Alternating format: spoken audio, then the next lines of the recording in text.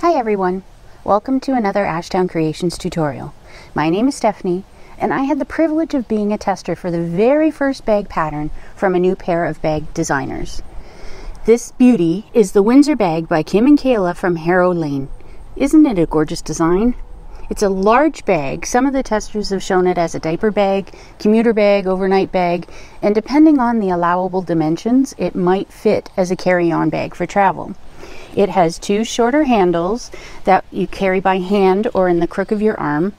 I would have to make the handles longer if I wanted to carry it on my shoulder. It's a little tight. It has an adjustable crossbody strap and two decorative tassel straps on either side of the bag. The pattern comes with instructions for a tassel. I will be doing a video for that at a later date. It has an exterior slip pocket. This definitely could be repeated on the other side if desired. It comes with a zippered closure, and the way the zipper is done allows for the bag to open up very wide. Inside there is a slip pocket and a zipper pocket on the other side, and lots of space for lots of different items. This bag is rated as an intermediate, and I would agree with that. The hardest part of this bag are these side panels. They are a tricky shape to sew, but if you follow the instructions and take your time, they are doable and so worth it. One more thing, the PDF pattern pieces are taped together different than what I usually see in bag making patterns. The method used is what I would see in clothing patterns. So before I go through the pieces for this bag, I have included a little footage of how to put the pages together. If you already know how to work with this style of pattern piece, feel free to use the timestamps to skip this section. I will add links to the pattern and all of the materials in the description box below. I will also list the timestamps so you can jump to the section that you need. If you like this video, please give it a thumbs up. Don't forget to subscribe to my channel and select the notification bell to be notified when new content is available. Please leave any questions or comments in the comment section below. I will do my best to respond as soon as I possibly can. And I would like to say thank you to Kim and Kayla from Harrow Lane for accepting me to be a tester and allowing me to record this tutorial for you. Okay, let's get sewing.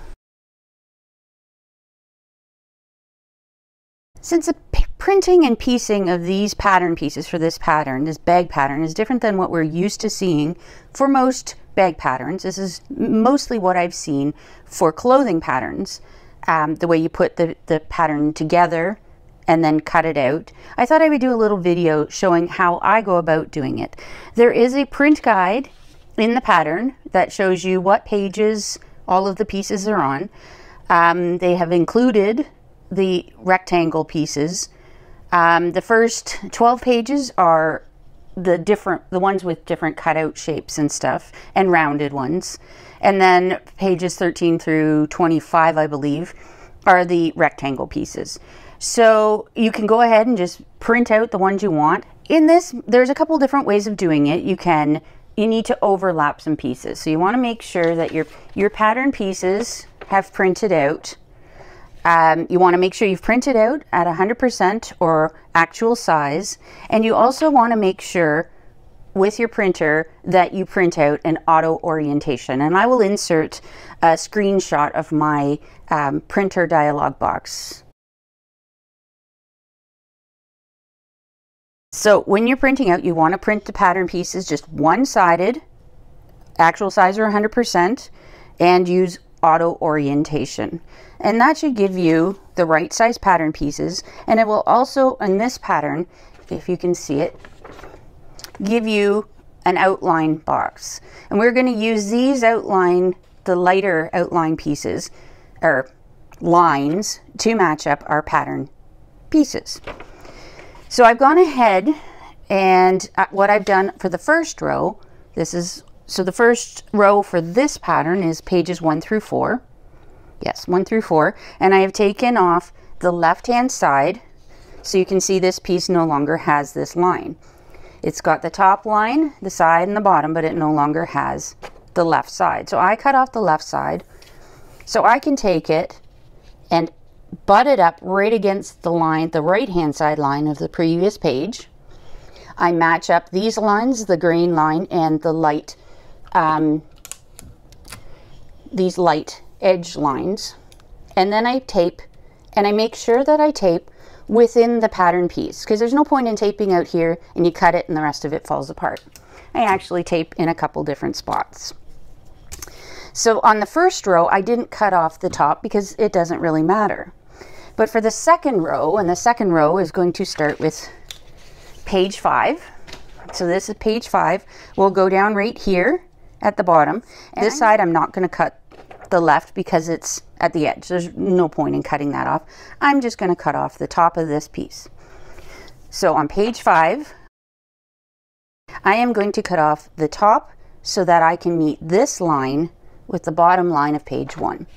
And I have an old rotary cutter and a ruler and one of my regular rulers, and I will line up the ruler along the line and use my old rotary cutter.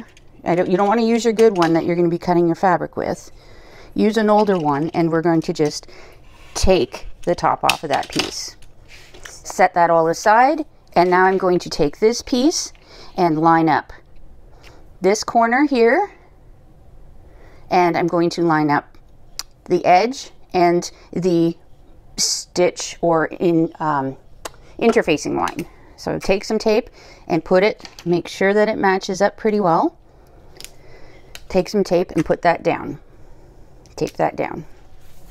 Now for page 6, 7, and 8, move this up a bit. I will take page 6, and now I'm going to cut off the left side and the top side.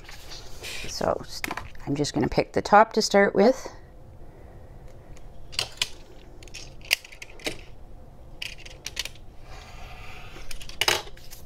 Oops, didn't completely cut through.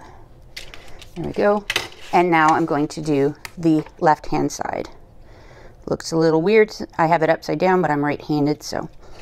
And I pick this side because I find it easier to put the left one down and then the right one, the next one beside it, on top of it. You can cut off the bottom and the right if you want. Doesn't really matter, as long as you keep it consistent throughout all of your pattern pieces, or all of the pages for the pattern pieces. So now I'm going to take this one and match it up so that the lines, the outlines match, and the lines for the pattern pieces match. And as you go on, it gets a little tricky. If you haven't matched the top row correctly, it can throw out the next rows. So there, I'm going to do the corner. And again, I'm taping within the pattern piece. And then one here. Yeah, so one we'll do, so that's 6, 7, 8, all the way to 12. And basically you can stop then and start again on 13 to 25 if you want just the straight rectangle pieces. But that is how you go through. Just do it again the same, and then start in the next row. Do it the same. Move down again. And then once you have those all ready, you can cut them out. Once I've cut my pieces out, I will flip them over. And you see these are all loose in here. So then I will take tape, and I will tape within the pattern piece. I usually cut them out before I tape the back, but you want to make sure you tape both front and back. So yeah, some people do these. You hold it up like on a window and you start taping in the window and just overlap. You don't have to cut anything off. But this is the way I do these pattern pieces. And as long as you're even with your cutting and try very hard to get the lines even, you will have all your pattern pieces stuck together, and they're full pattern pieces this way. All right, let's go through the pieces for this Windsor bag. So the exterior, I'm doing all in faux leather, and I've chosen a Mora faux leather that I got from Emmeline Bags. These are the two exterior panels, and I have already interfaced them with Decaville Light. Continuing on with the faux leather pieces, this is the base. Again, it's interfaced with a Decaville Light. The handles, I've got 2 handles. They're already interfaced with the Decaville light, and I've marked the line down the center and put sticky tape on either side of the center line. For the these are the bottom anchors. So the straps start at the bottom, have a little rectangle ring, rectangle ring. And then there's a mid strap and then the handles. So these are the bottom anchors, and I have 4 of them, and I've already interfaced them with Decaville light and put my line down the center with the sticky tape. All of my handles, crossbody straps, I've already prepped them like that. So, and there's the main straps, and I have 4 of them. I have 1 crossbody strap, and I have not interfaced this. I don't usually find I need to interface, but I have already marked the line down the center and put the sticky tape on for the crossbody strap. And these are the crossbody anchors. So looks like I cut 4. I only need to cut 2. So I've got 2 extra, just in case. So crossbody strap anchors, already prepped to go. We have the side panels, 2 side panels, and they're interfaced with Decaville light. I have 1 exterior slip pocket interfaced with a Decaville light. Have the zipper overlay, the interior slip pocket trim. I have 2 tassel straps. They're not interfaced or anything, they're just as is. And I also have 1 piece. This will be for the tassel, and I'll probably do a separate video for the tassel. I have actually adhered some heat transfer vinyl to the back so that you don't see all the white backing when we cut out the tassel. So we'll see how this goes. First time attempting this, so I will do that later. I also, out of the vinyl, have 4 tassel connectors. So they're a little different shape, easily lost, but I've got the tip interfaced with Decaville light. So these will fold over. The D-ring, 1/2-inch D-ring will go right there, and they will attach to the bag. For the lining of the bag, I have chosen to use this beautiful Rifle and Paper Company print. It's on a canvas, so I have not actually interfaced. We'll see how it goes, and I can try and let you know at the end to see if I should have interfaced it or not. I don't normally interface like waterproof canvas, and it's hit or miss whether I actually interface canvas or not. So we're gonna give it a go and see how it goes. I have also with the lining fabric, I have the, what is this, interior slip pocket. And we will have the faux leather trim go along the top of the slip pocket. I have, this is the exterior slip pocket lining. And I have the interior zipper pocket. So all done in that beautiful Rifle Paper Company and Paper Company fabric.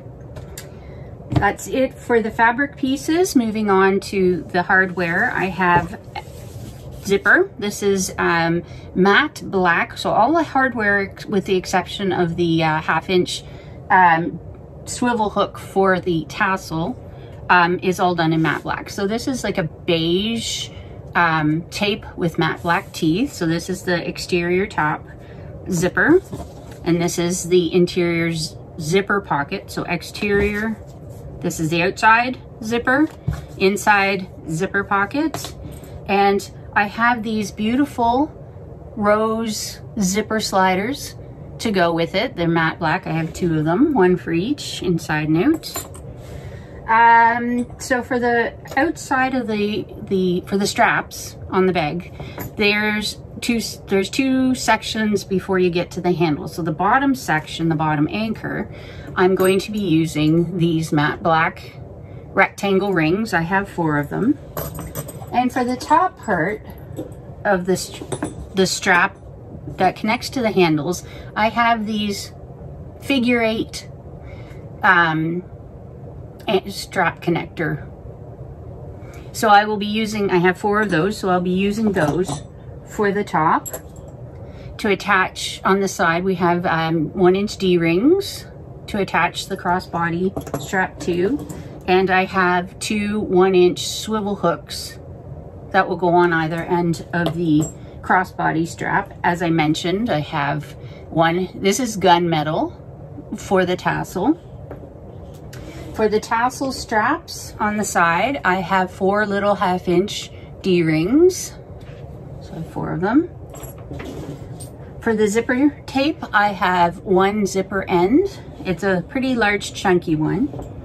And for all of the fabrics and hardware, I will mark down in the description box below where I've got my fabric, hardware, everything from. So, and then for the crossbody strap, I have 1 crossbody, 1 slider. I also have 6 of these 1-inch strap ends.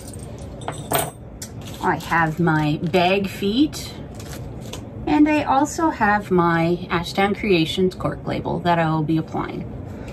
So that looks like it's all for the hardware. So let's get sewing this bag. Okay, it's time to prep our crossbody anchors, the bottom anchors, the main straps, all the little pieces we need to make the crossbody strap and the handles. So I'm going to start. I had forgotten to mark, these are the tassel straps. I had forgotten to mark a line down the center. So I have now marked a line down the center, and I have put on a piece of double-sided tape. This is the 1/4 inch wide. Most of them I have 2 pieces of tape, 1 on either side. These I figured were small enough I could just get away with the 1/4 inch tape. So I'm going to, for all of my pieces, go through and start folding, take the tape off, fold it both sides into the center, and prepare them to sew on the machine. So I'll fast forward through most of this because it's pretty repetitive. But I'm going to start with, these are the tassel straps, so I'll start with those. And I generally will start in the center. Especially this more faux leather is a little stretchy, so you want to make sure that you don't stretch it because it will make your straps go all wonky and wavy. So start in the center, move out to the edge, pressing it down, and then repeat for the other side.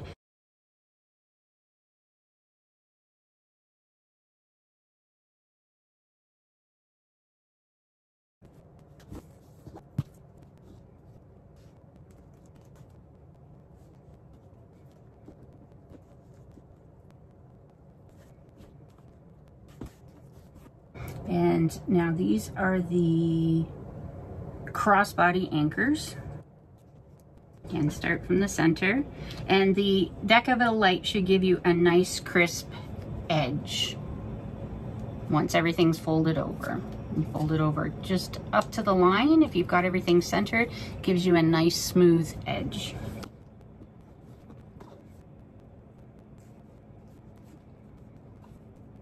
Now we're on to the bottom anchors.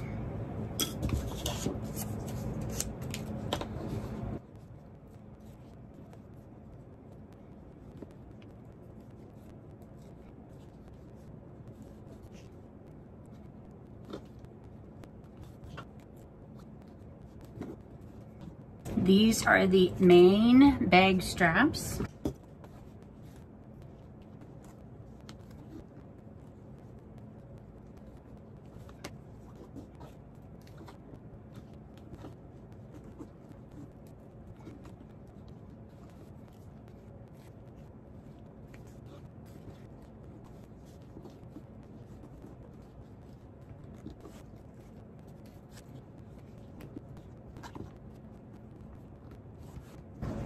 And now we're moving on to the bag handles.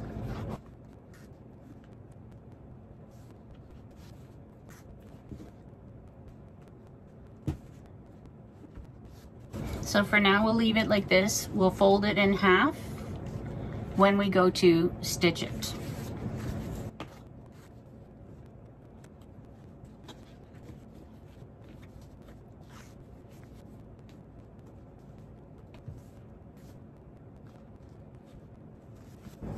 There are the two handles. And now the one long crossbody strap.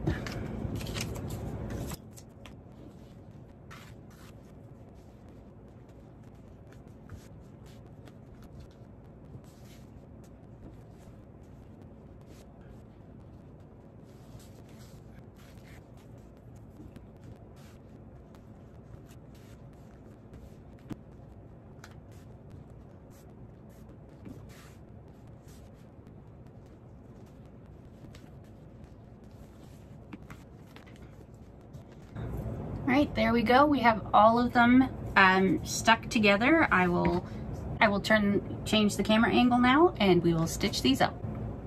All right, since I have an almost full bobbin, I'm going to start with the crossbody strap, the handles, and the tassel straps.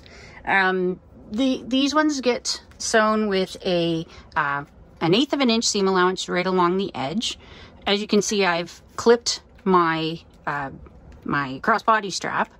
Some people are able to just hold it in place. I like to have clips. You can also, as the instructions suggest, put double-sided tape down so you hold them together.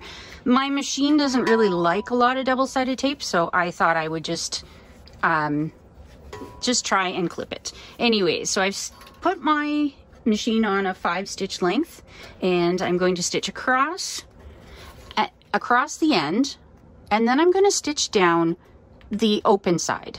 I want to close up the open side, try and keep these as even as possible, and then I'll come back up the closed side, because that will just keep things all nice and even.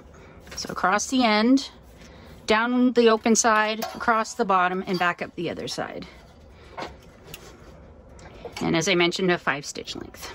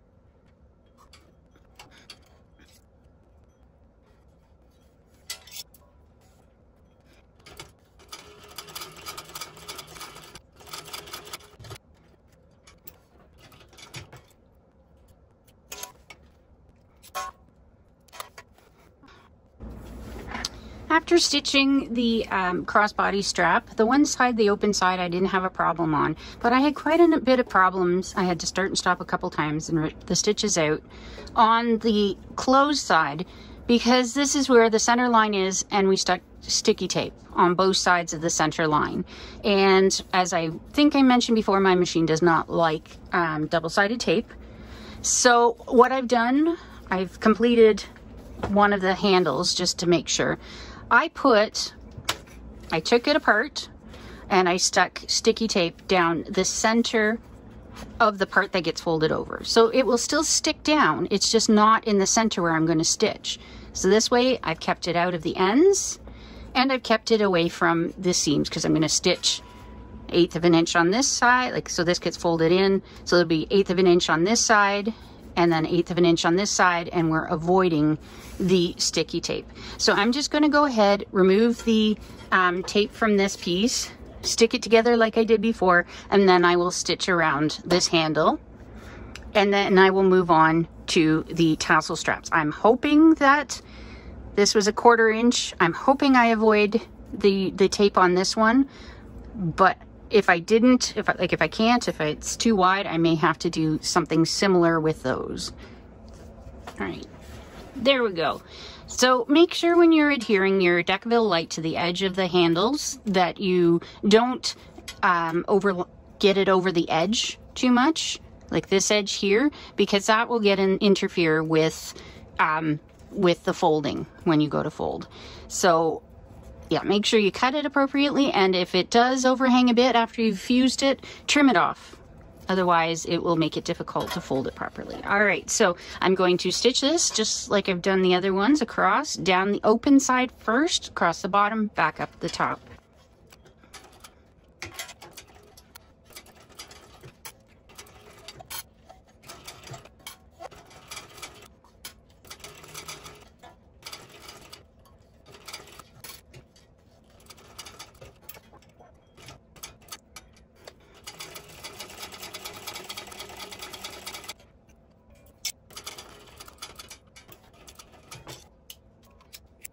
And then we have the handles.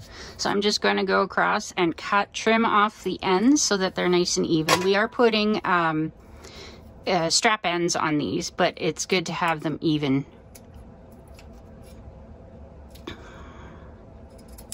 Before putting the strap ends on them.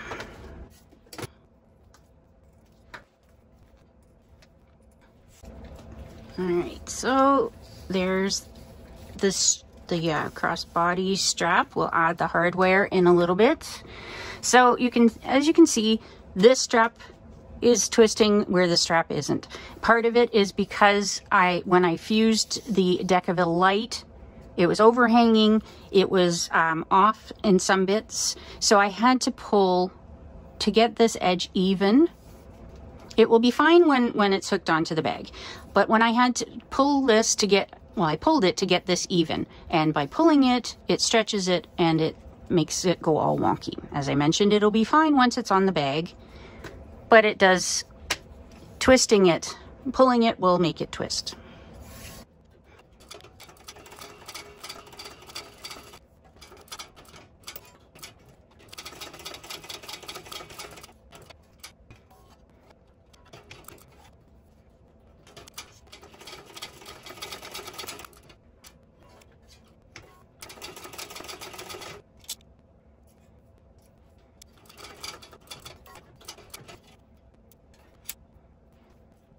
So these ones are all 3/8.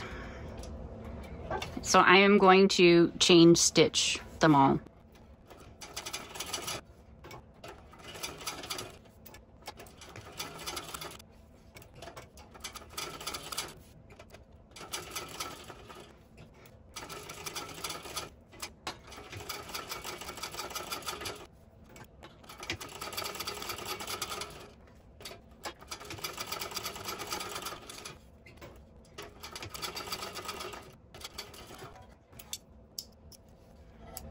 The other thing that gums up my needle is Decaville light.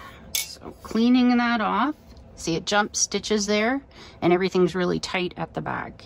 So I'm going to clean this up off camera, finish stitching this.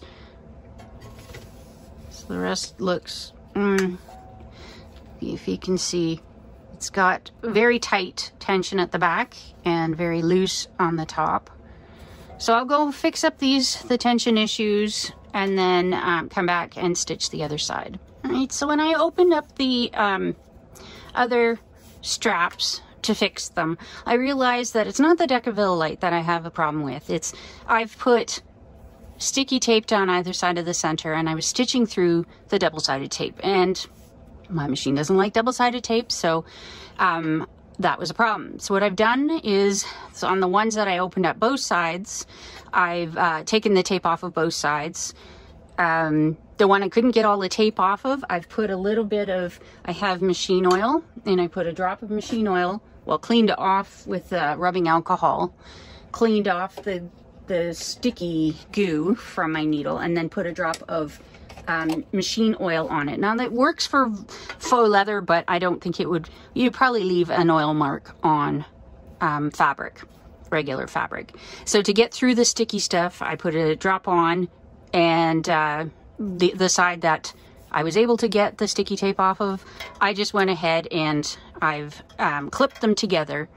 And I will go ahead now and stitch down the other side. So I've done 2 of the long ones, so I'll continue on with the rest of them now. So just be aware of what your machine can handle and what it can't, and when you go to you know, follow instructions. If putting double-sided tape on either side of the marked center line doesn't work for your machine, then find a way that does. You don't have to absolutely follow every instruction in a pattern. They're guidelines. So in my case, I shouldn't have. I should have known that I was going to end up stitching it, because I should know better, but I did, and I had to rip it out, and now I'm continuing.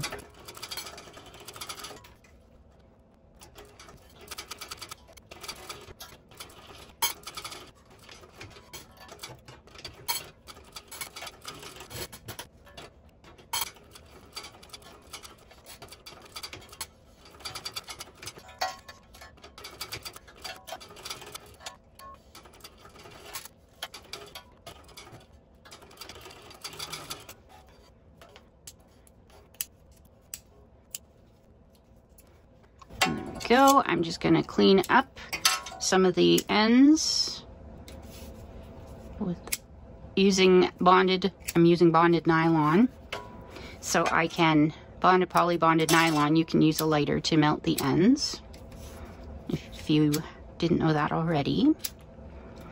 So in my industrial machines, I like using bonded poly or bonded nylon, so I can do this.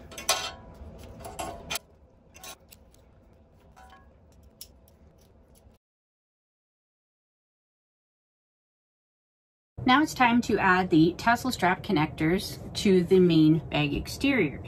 So we need our the really odd shaped tassel strap connectors, our 1/2-inch D-ring, and instead of using tape, I'm going to be using the Beacon 3-in-1 glue. Beacon Fabri-Tac is fine. I don't notice much of a difference between the 3-in-1 and the Fabri-Tac, so this is what I have available. This is what I'm going to use. So this is instead of the tape. So I'm going to, on the back, I'm going to put my D-ring, my 1/2-inch D-ring on the connector.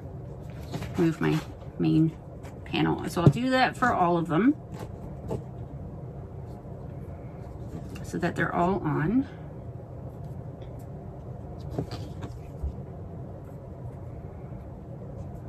Now I'm going to take a little bit of my 3-in-1 glue and apply it to the tip.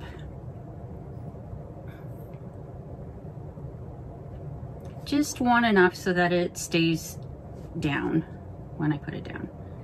Putting it on the very, like the end of it. So now I'm going to take the piece with the glue and fold it back, the tab back towards the wider part. And I want to make sure that I have so you can see these, so I want it to fold back to where it starts to widen out. And I'll press it into place, and I'll do this for all 4 pieces. I'm trying to keep the tab into the center of the tassel connector piece. And I also want to make sure that I get it just to the widest part. I don't want it too far down or it will sit funny. And then the last one. So I push it down and then I pull up a little bit on the D-ring. And now we're going to center it on the panel. So grab a panel and we're going to measure in from the edge of the tab. Well, we'll put the ruler down along the edge of the tab and we'll measure in the amount suggested. Okay, so we're going to, according to the dimensions or the measurements in the pattern, we're going to measure over and down. And actually, I'm going to put a little bit of glue on this to hold it into place while I'm putting it away from the seam.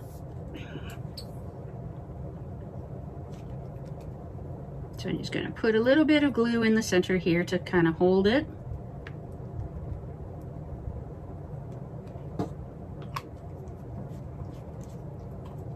While I position it on here. And I want the center, I haven't marked the center, so this one I'm going to eyeball it a bit.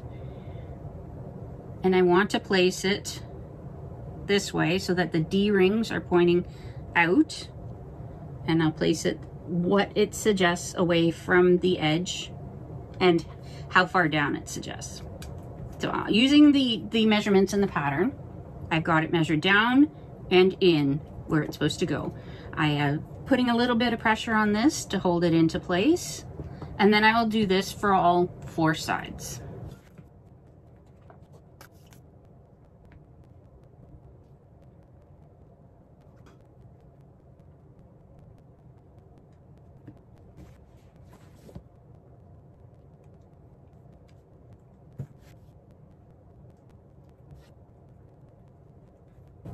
All right, we're gonna go, we'll eventually go and stitch these, but for now I'm going to mark a spot up from the bottom and centered in the connector, because we are going to end up installing a rivet. So according to the measurements in the pattern, I'm going to mark, where is the center? I'm going to mark right about the center and put a dot.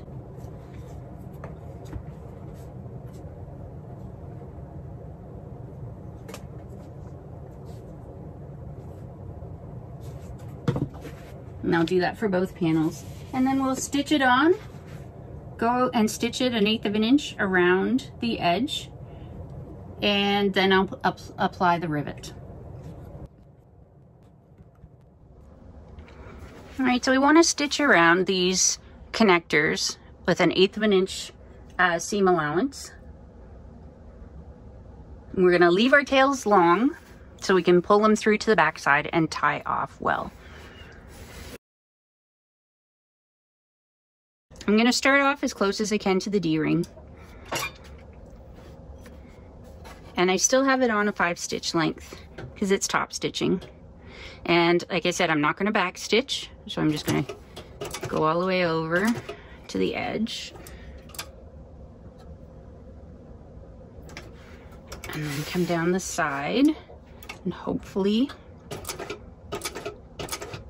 and these connectors weren't too large, so I was able to come down off of it pretty easily.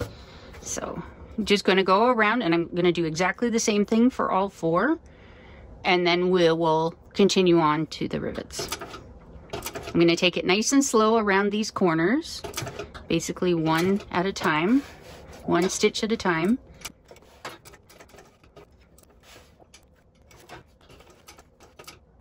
And now, I know we said we're going to leave our tails long and not back stitch, but I prefer to have extra stitches over these. Even though it's not going to be what's carrying the bag, I prefer to have at least one extra row of stitching along. I'll just go over this line again.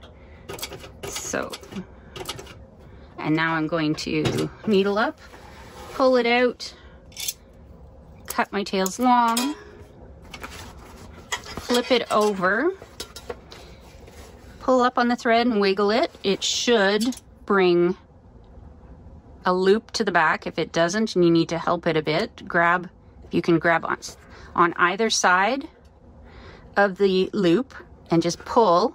It'll actually help pop it through. And do the same for the other side. This one's a little easier because we haven't stitched over it. And then I'm just going to tie 3 knots in it.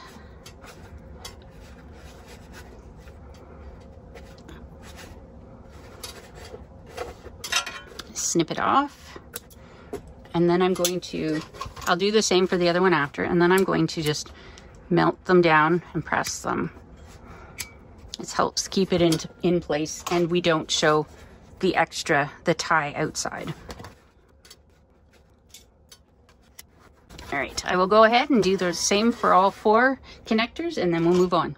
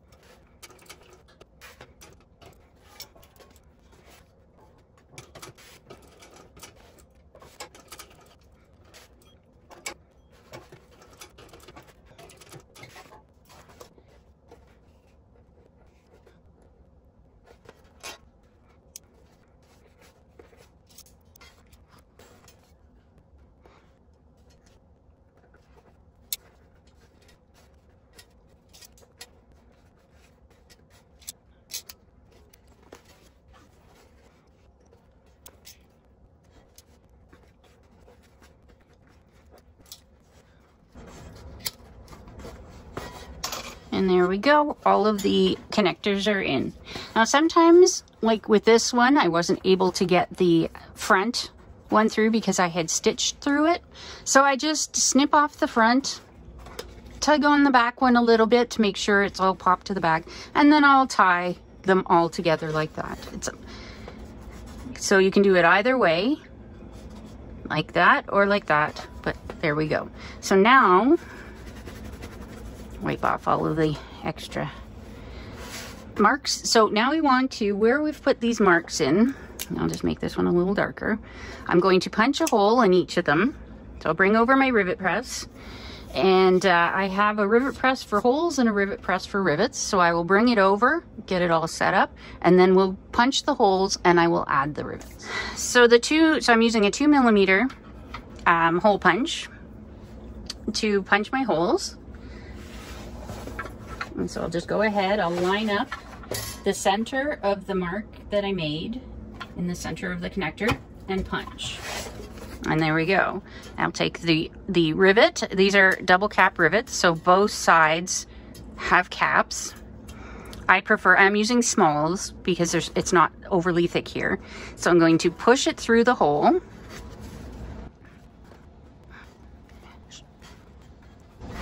Okay, I'm gonna try it again. See if I know I got it all the way through, but maybe it just needs a little bit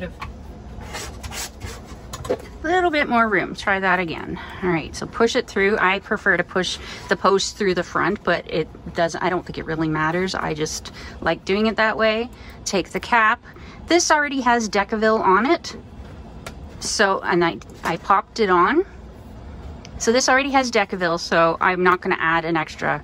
If I didn't have the Decaville light on the back, I would take some either Decaville heavy or something else and put an extra piece on there so that it won't pull through. This isn't a weight bearing connector, and the rivet's not going to take any weight on it. It's just a little decorative strap. So I don't really need to reinforce it that much. If it was a weight-bearing strap, then I would be probably reinforcing it a little bit more. Anyways, I'm going to continue doing that for all 4 connectors, and then we will press the rivets in place. Wow, usually 2mm is fine. I'm just going to grab my 3mm hole punch, 3mm punch, and see if that one works a little bit better. Die for it. So I keep all of my dies for my hole punches in here.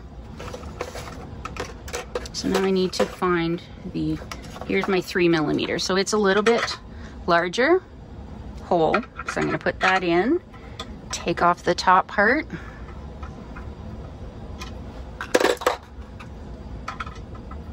And swap out for the other hole punch. And see if this works any better. Creating the holes. All right, try the 3mm hole punch.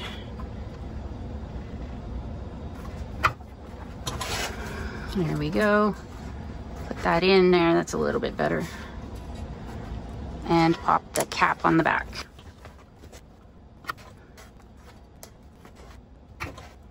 There, we've got all of the posts, the rivets in. Now I'm going to swap out my rivet presses. So this is the one I have with the press to actually seat the rivet.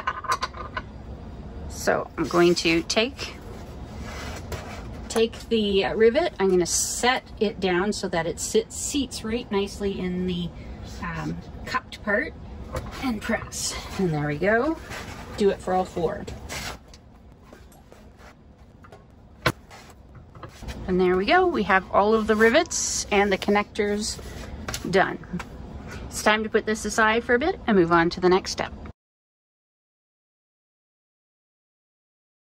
Now it's time to move on to the exterior slip pocket. So I've got my exterior pocket piece that's been interfaced with Decaville light. And then I've got my exterior pocket, slip pocket lining piece. And you can see here that it is shorter. That is correct.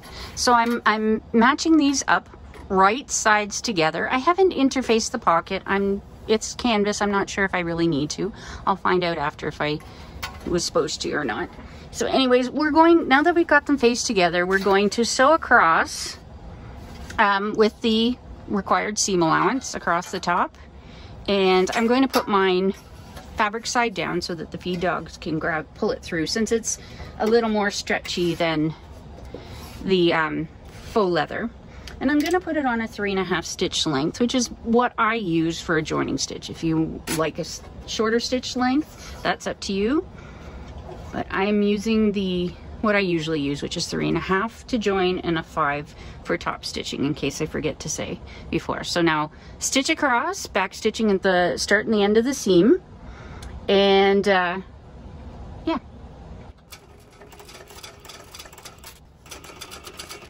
Alright, take it out, trim off the tails. And now we're going to match up the bottom edge and clip. Fold the seam at the top. Okay, so I'm going to match up this at the bottom edge first. And I'm clipping it along. Okay, so I'm gonna clip the bottom. I'm turning this so that it's folded over down on itself like this.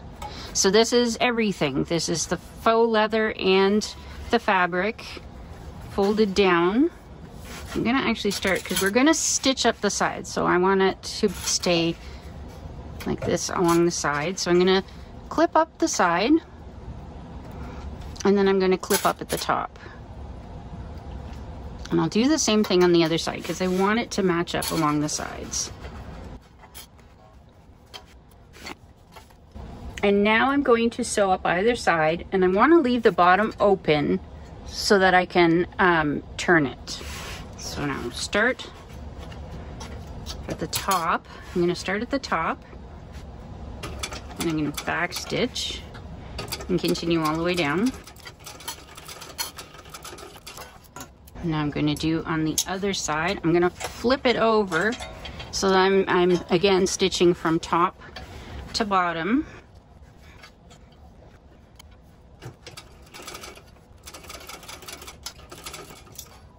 And now I want to trim down, so for about an inch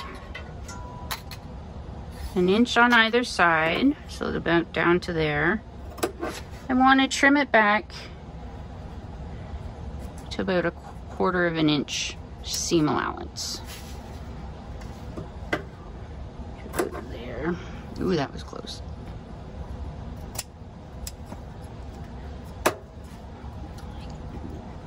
This should help with the corners.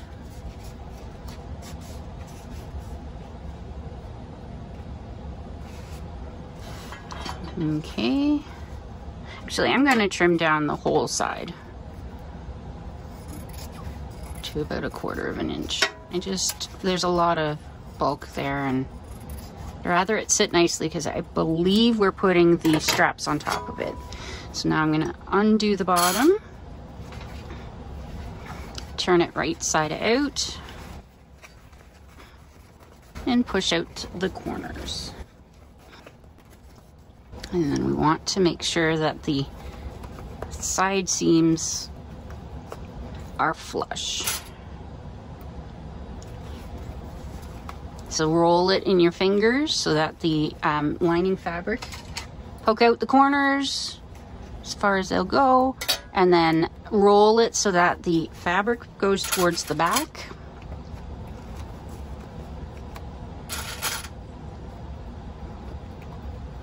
And I'm clipping it to keep them folded. With the faux leather, it's probably not a good idea to iron it. If you have, if you're just using cotton and you want to iron, go iron. Onto the other side.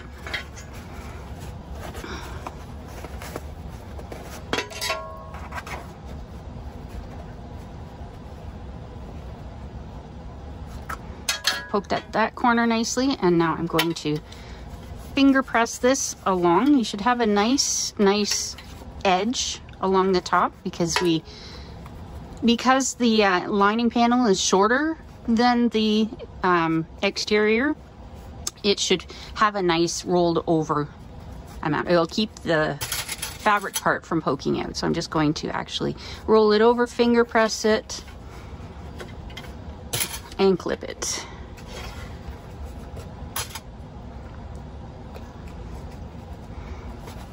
And then I'm going to roll the sides as well.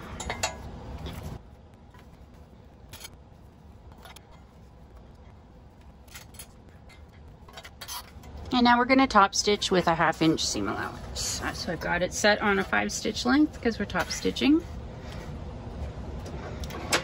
A 1/2 inch seems a little big, but if you don't, you run the risk of not catching the underside. I already tried that.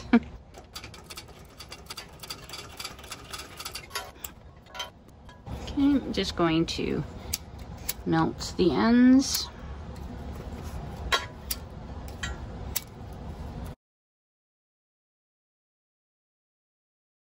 Now we're going to position the exterior pocket on one of the panels, one of the panels. So pick which one you want to be your front, and then we're going to measure in according to the instructions in the pattern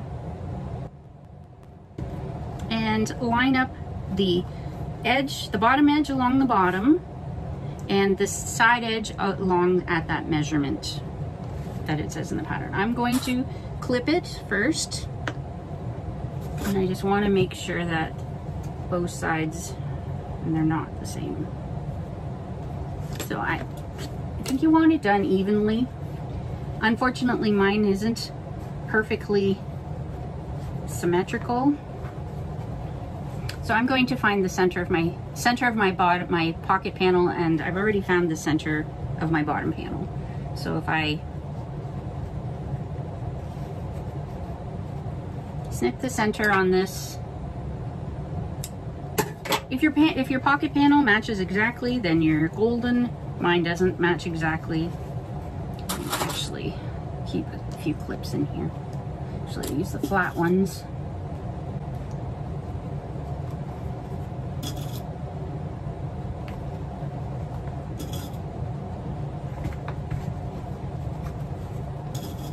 So I guess one of the things, I did not use interfacing on the pocket piece. It probably would have kept it from getting all stretchy had I done that. So even though I'm using canvas, I probably should have put interfacing on it so that it wouldn't stretch. So anyways, I found the center. I have the center of my pocket and the center of my panel. I have them matched up. So that should be, the pocket should be centered. Now I just want to, okay. So now we need to stitch. We're going to stitch it on the sides. At first it says go across the bottom, an 1/8 of an inch seam allowance, just to tack it, but it's also security to make sure that if the bottom some reason comes detached, that you can still, that it'll still hold things in the pocket. So, and it's also do an 1/8 of an inch on the sides as well. So I'm going to go in, I'm going to start 1/8 of an inch, and I'm going to go all the way down, across, and back up, and then we'll move on to the next step. Since we want to make sure the pocket stays in place, we'll be adding straps as well, but I want to make sure it's staying in place. So I'm going to do it with a 3.5 stitch length, so it's my joining stitch. And as I said, 1/8 of an inch all the way down the side, across the bottom, and up the other side. And I will back stitch at the beginning and the end.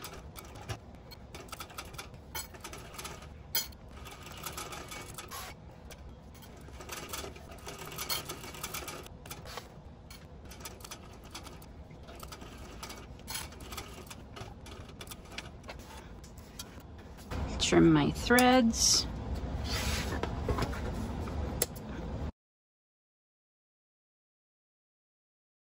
All right, now we're going to work on the bottom anchors. So I've got my 4 bottom anchor pieces here, and I'm going to take each of them and mark up I'm going to put a line on it. Yeah, mark a line on the wrong side. So this is the side that has the split. This is where we've joined it. So the good side is solid, the wrong side. So the right side is solid, the wrong side has split. And I'm just going to take this is a silver marking pen for vinyl, and I'm going to mark up according to the instructions, the measurement according to the instructions. And I'm, yeah, all the way for all of them.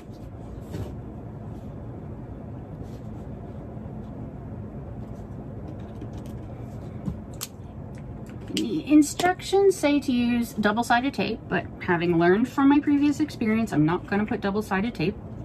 I'm going to use some Beacon 3-in-1. So I'm going to slip one of my rectangle rings, because I want these at the bottom, on. I'm going to put a little bit of glue, if I can get any out, along that top edge, and I'm going to fold it over to meet the line. Stick a couple clips in it to hold it in place. So on the front it's all one piece, and on the back it stops so far up from the bottom. This is to keep bulk out of the bottom of the bag. So I'm going to do the same for all of the pieces.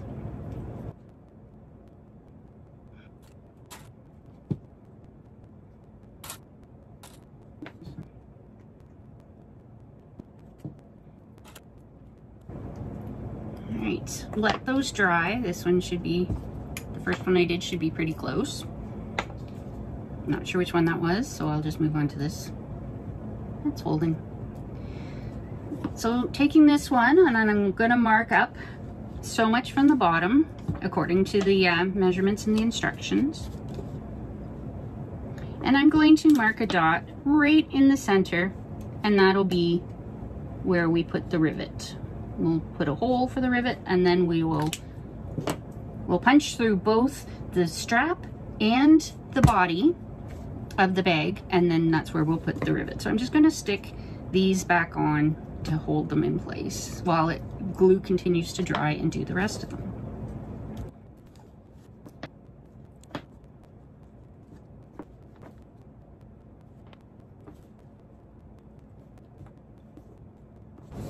Right, there we go. Now I'm going to take one of my panels, the one with the pocket on it, and I'm going to take one of the connectors, one of the anchors, and I'm going to match it up. Just trim off. My bottom of my pocket is a little beyond the bottom of my panel, so I'm just going to trim it off even. And then I'm going to match up the anchor with the bottom of the bag and the edge of the pocket. And I'm going to put a clip in it. It suggests if you want to, you can tack it along the bottom at the same like 1/8 of an inch seam allowance as that. So that's what I'm going to do. I'm just going to place them in place, then I'll turn around and tack them. So I'll do all 4 of them. These ones are pretty easy to figure out because they go along the edge of the pocket panel. For now, I'm gonna, like I said, I'm gonna clip them, and then I will turn around and stitch those on. So now for the other, okay, for these ones, we have to measure in approximately the same distance.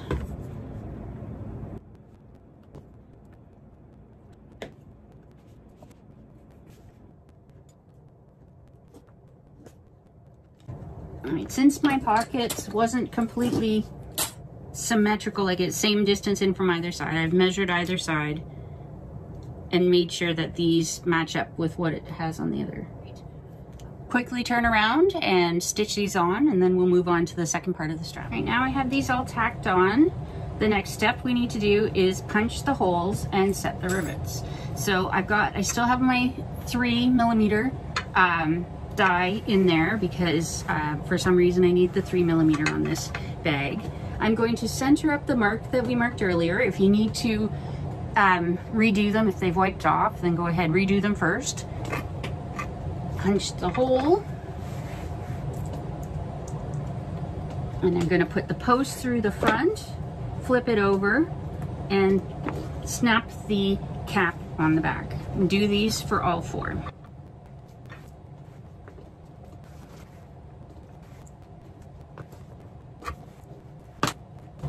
I'm going to switch out my presses.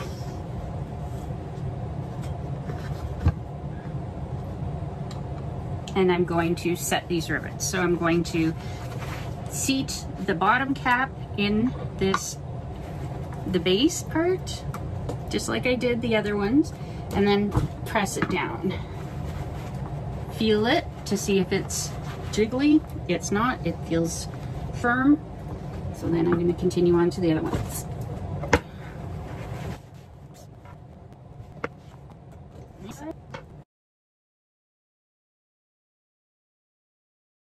And now it's time to move on to the bag straps. So those are pull everything out. These are the longer ones. So not the handles, just those 4 long pieces.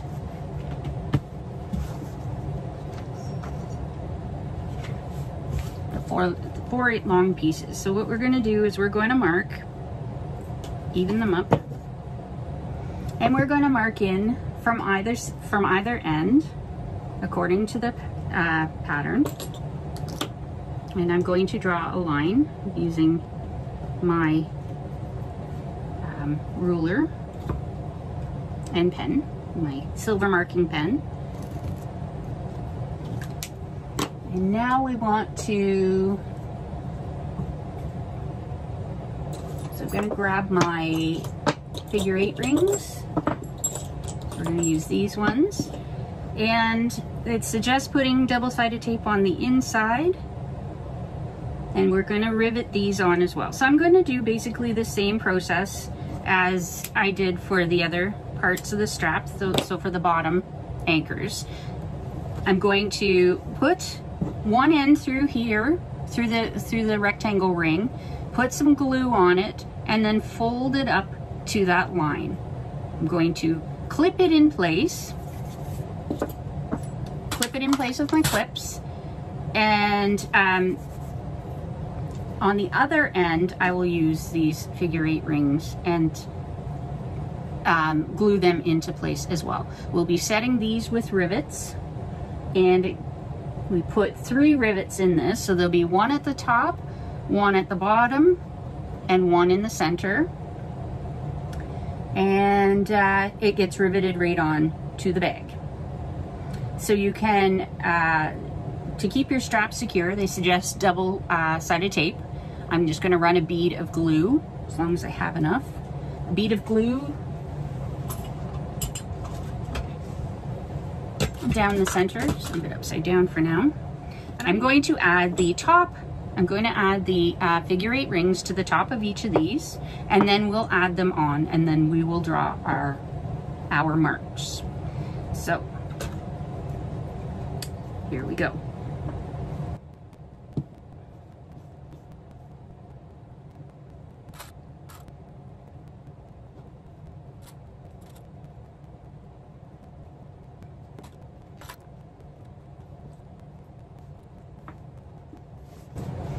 So now I want to, now that I've got these in place and clipped, I'm going to work on the bottom ones.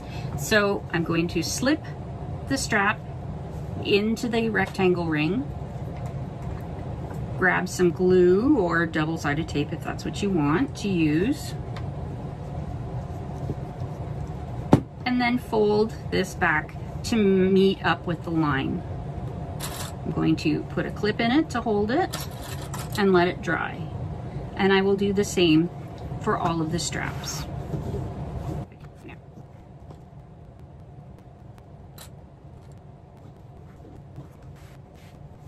So when I put my strap in, I don't remember if I said this for the first one. I want it so that the wrong side is up. So when we mark on it, we mark on the wrong side, and then when we fold it over, we're folding wrong side to wrong side. So I slip it in, so I have the wrong side facing up. I'll slip it in the ring, then I'll put some glue on it.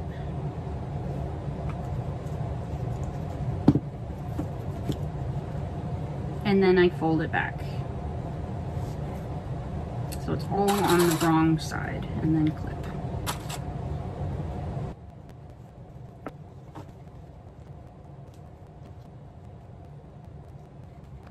And there we go. We're gonna let those sit for a minute to dry, and then we will come back and mark the rivet points. All right, so I've already gone and done one side. I wanted to make sure that I was doing it right and everything looks right. So being that we measured here, putting the straps on, I measured all the way up when I was putting the straps on. So I'm going to do the same thing down here so I get it in approximately the correct. I want them straight. So I'm going to take these off, and I'm going to look at what I measured it at. I'm going to flip the handle down, and I'm going to apply glue part way up where we fold it over, all the way up the center. You can use double-sided tape if you want. I'm using glue. And now we want to put it back, put it down approximately the same distance away from the other one. And I'm holding this end up still because I'm going to measure up here too. Okay.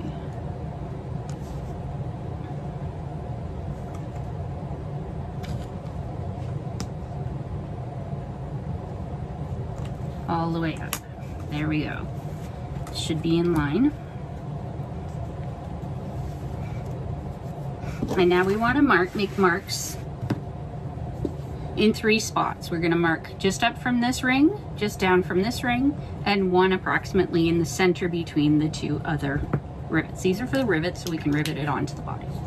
So using the measurements in the pattern, I'm just going to mark these for these rivets, trying to make sure I got it centered. I'm going to take another ruler and figure out approximately where those are, find the center and mark it. I'm going to grab my rivet punch, and without moving this, I'm going to rivet or put the holes in for the rivets. So I'm going to do one end.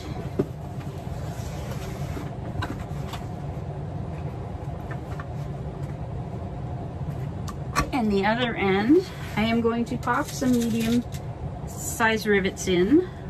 Stick the post. I like putting the post in from the front. It's completely up to you. Pop it on the back. And the same for the bottom.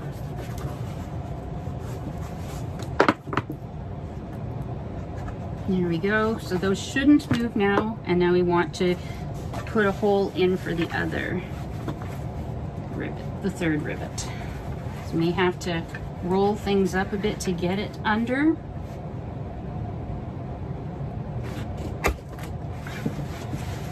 And pop that rivet in. Then we'll take it to the other press, or switch out your dies if you need to, hammer it in if that's what you're doing. And now we're going to set the rivets. So seat it in that bottom, press down. I'm going to do the top and the bottom first, and then the center. Seat it in.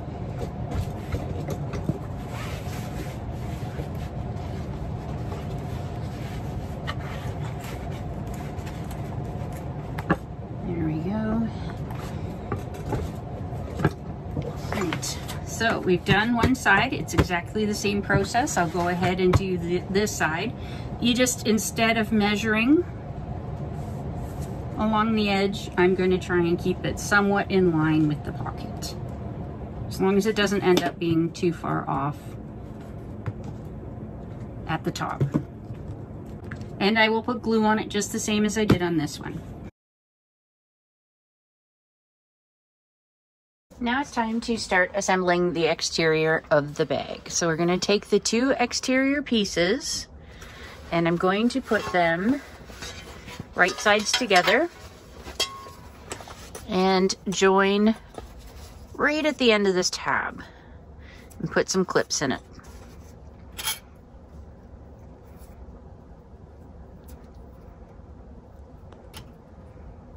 And do the other side.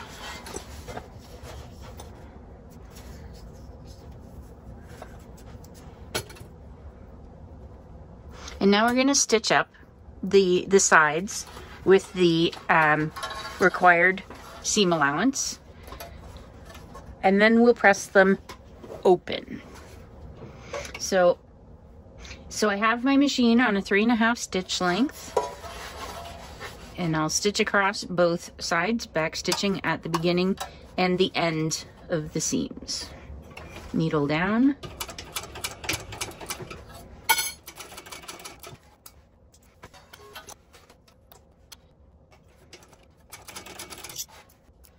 And now we want to press these seams open, and I'm going to put some clips in either side.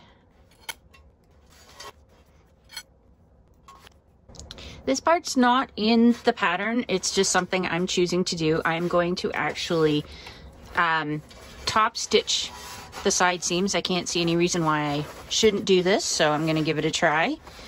So I'm going to top stitch the side seams with 1/8 of an inch seam allowance. Both sides of the seam on both sides of the bag.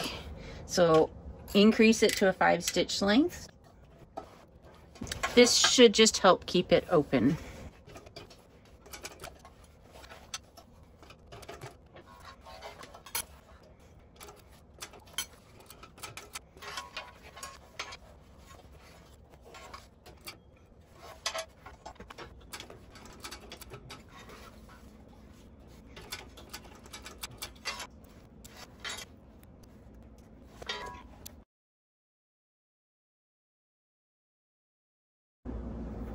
Next, we want to, on the sides, I'm just going to slip this under.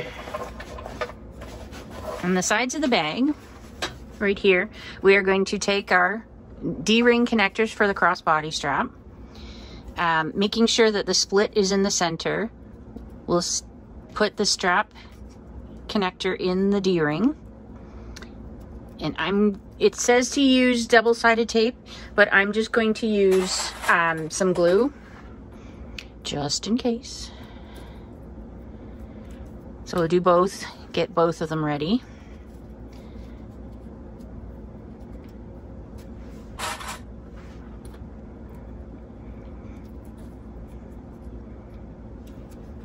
And I'm going to use my Beacon 3-in-1. I have Fabri-Tac as well. They, to me, both work about the same.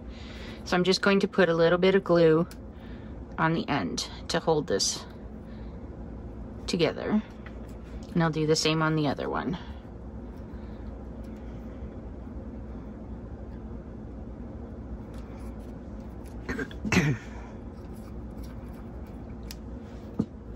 And clip it for a minute or two to make sure that it holds. There we go. All right, so I'm going to move one off to the side, and now we want to put these D-ring connectors right centered along the seam we just sewed, making sure that the D-ring part is facing up and up is towards the shorter side. And I'm just going to clip it at the bottom. You can baste these on. I'm going to baste them on. If you want, you can baste them on. I'm going to do it. So I'll put one here. And I'll baste this on, and then I'll do the other one. And I'm basting it on with about 1/8 of an inch seam allowance. I'm leaving it at the 5 stitch length because I am just basting it. But I'm going to go back and forth a few times over this.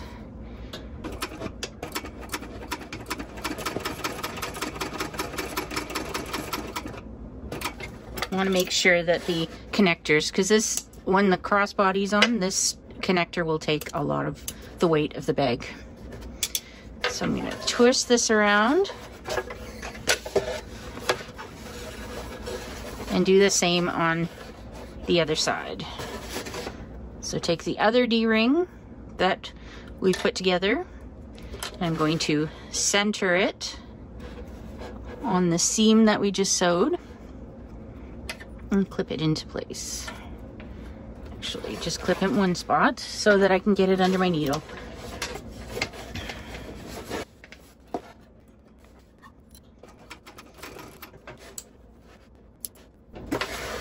Right, there we go. The D-rings are installed for the crossbody strap. We're going to move on to the next section. All right, so we're now at the probably the hardest part of the pattern. We're putting the sides on. So this is the side piece. I've already gone ahead and attached one. As you can see, I have lots of little threads hanging because it took several attempts. This is not an easy process. I would say that if you have a machine with a free arm or a cylinder arm, might be a good time to use it. I ended up using it for part of this. I'm going to go ahead and try and apply the other one as if this was a flatbed machine, but unfortunately flatbed machines have a much larger bed, so keeping a bag on top of it would be a lot easier. This bag is heavy enough, it wants to fall off the edge. So I will do my best to try and show it as I would do it on a flatbed machine, but being that my table is so short, and if it falls off, I may end up just taking the table off and finishing it with the cylinder arm. So first thing we needed to do is mark according to the pattern in from these corner. This is the top. I've marked my top with the T. So from the corner in according to the pattern, and we are going to sew between that part. Attach that part first. I'm going to find the center. Where are my snips? Find the center of the piece, and we line up the center with the center of the D-ring. I'm going to put it on, so the top, it's looking upside down right now, but we line up the top all the way along.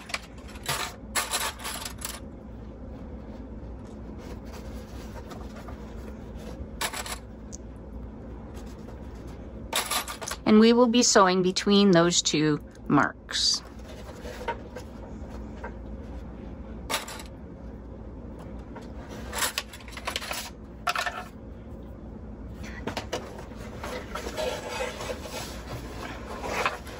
So I'm going to straddle my table because I need to. If I had a flatbed, I would just prop it all up, but as I mentioned, it's not quite the same.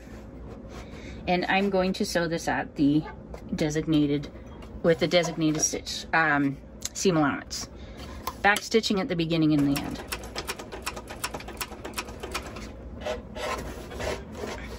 I am also going to use some fabric I have that I came with the machine as a hump jumper, because once we get to this crossbody strap connector anchor, it's going to get thick. Right about there. All right, I'm gonna pull it out, trim the threads. And now the pattern suggests, and even though I like avoiding using double-sided tape when I can, the pattern heavily suggests that we use double-sided tape, and we're going to put them along both sides of this. And I've got a very, very narrow double-sided tape, so it should not be in my seam allowance. So I'm just going to apply this to both sides, trying to match the curve.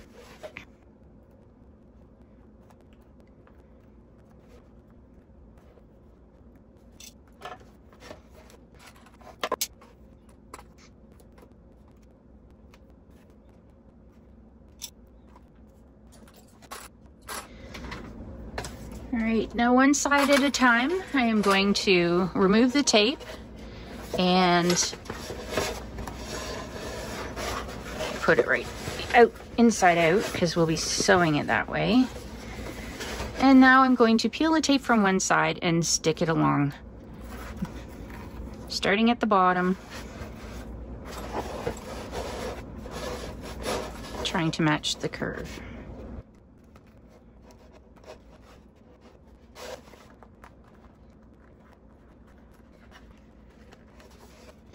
Now I'm going to put some clips all the way along to try and hold this into place.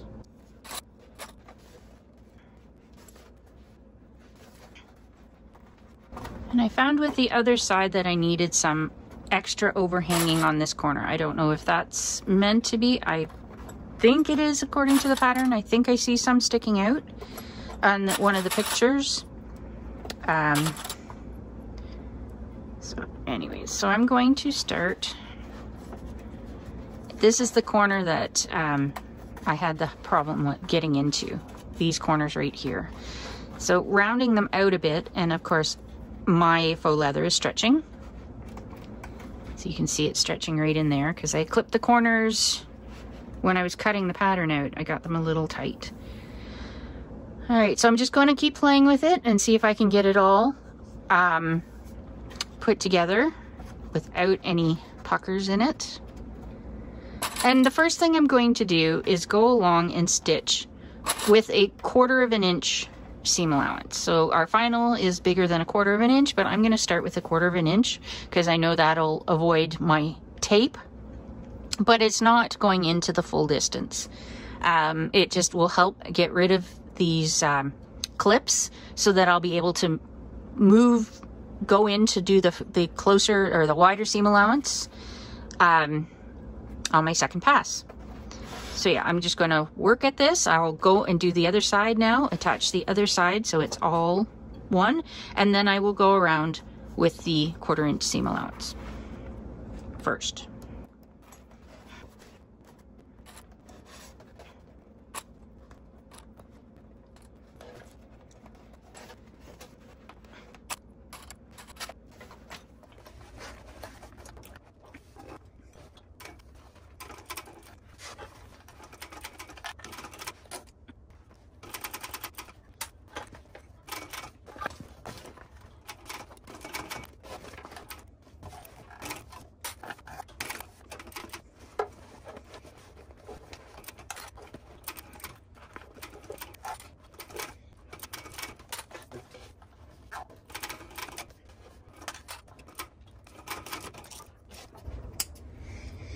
Alright, now let's see what it did on the other side. If there's any spots. Oh, that went together a lot better than the other side. So poking those pieces out helped. So now I'm going to go around at the full seam allowance and stitch this again. Hopefully I don't catch any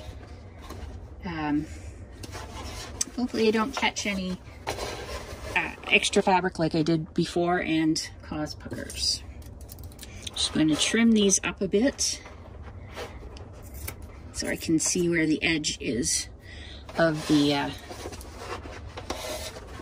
center piece, the side piece.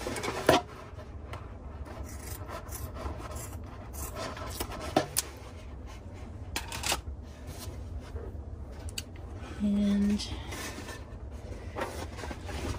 here we go again. Fingers crossed that it works this time.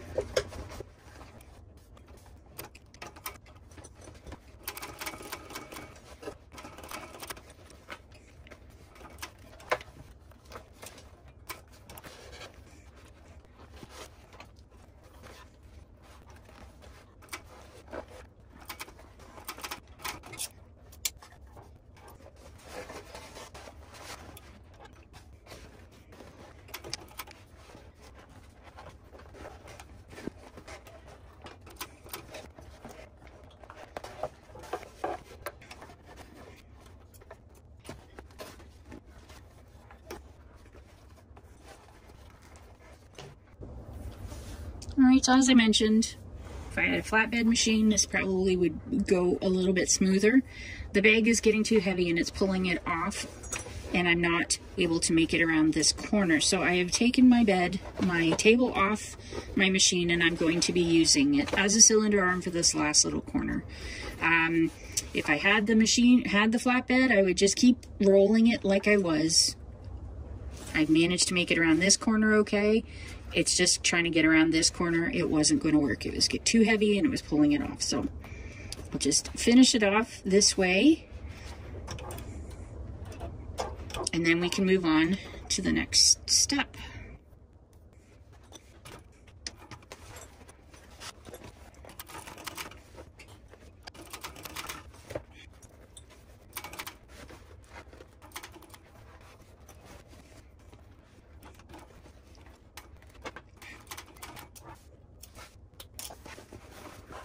Alright, it's not perfect, but it's done, and less passes than the other side.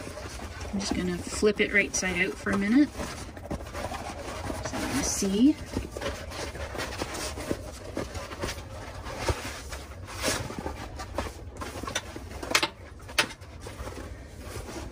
So it needs, this is the other side that I worked on before. It needs to get cleaned up a bit. This is the side we just did, so I'll probably be rolling it between my fingers to get the edge creased nice. And this part, when the bag is all put together, this part hangs over anyways, so it'll be fine. It's a little puckered, but it'll be fine. Considering that's such a tough go, and my interfacing or my Decaville light's coming off. So I'll play with it a bit, massage it a bit, try and get it worked out. But it looks good. Time to move on to the next step. All right, the next instructions in the bag are to add your bag feet as well as any metal name tags. I don't have a metal name tag. I use cork ones, and I've decided to put mine right in the center there. So I've already added that. So put this main part of the bag aside, and we're going to work on the bag feet. I'm changing this up, adding the bag feet up a little from the pattern. I prefer marking out my location for my bag feet while it's still flat.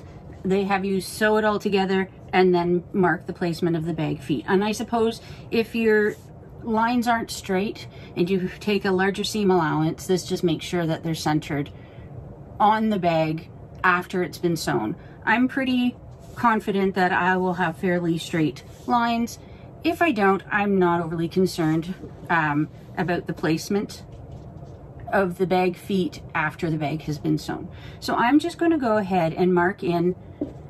So there's 5 feet, so I'm going to mark in from each of these corners, and I'm going to use, because I centered my Decaville light on my pattern piece, I actually measured the appropriate distance away on all sides when I put it down, when I fused it down. So I'm going to use the corner of my Decaville light. So I'm going to mark in from this corner the appropriate amount and make a dot. The other thing I want to do is I'm going to fold my piece in half, make a little snip both lengthwise and widthwise. So I'm going to make it this way as well. So we have all of the matching, or we have the center snips on all of the sides.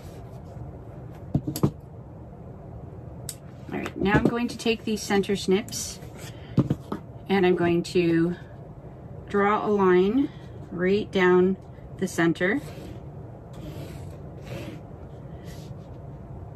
and figure out what halfway is. And there, I've already marked my dot for the center. Now I'm going to do all of the corners.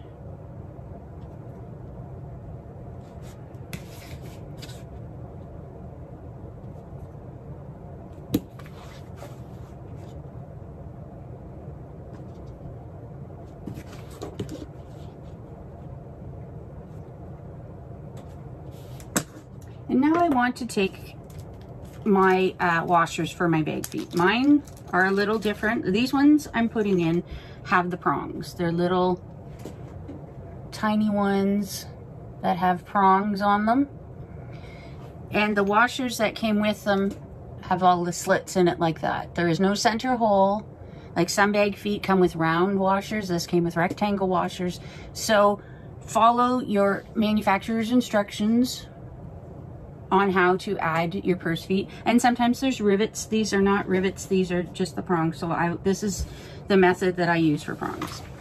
So I'll put something that I can use to cut underneath. I'm going to start in the center and try and center. I can't see the center dot for the most part. So I'm just going to figure out where to put the feet. And it looks like it's my center two slots. So it looks like it's fairly close together, and I'll use the center two slots. So now I'm going to take my Cricut craft knife, and I'm going to make little slits in the bag all the way through for both of those slits, or for both of those marks. I will now find them on the other side of the bag and see if I can get them in. Push the foot in, flip it over, and I keep a bunch of little bits of, this is Decaville Heavy, so I keep little bits of leftover so that I can use them to reinforce the back. So I'm just marking the spots by pressing down. Now I'm going to take my knife and cut the slits, place it over, find my washer, put it over. Actually, I'm going to put it the other side down because it's curved a little. So I'm gonna, and then I'm pushing the legs of the purse feet out. Flip it over and push it down a bit. Now I usually put, this is just white duct tape. I'm just going to put a little bit of duct tape over the foot, like that. Flip it over and make sure it's stuck down. There we go. So I'm going to do the same, repeat the same for all four, and then we can move on to attaching this to the bottom of the bag.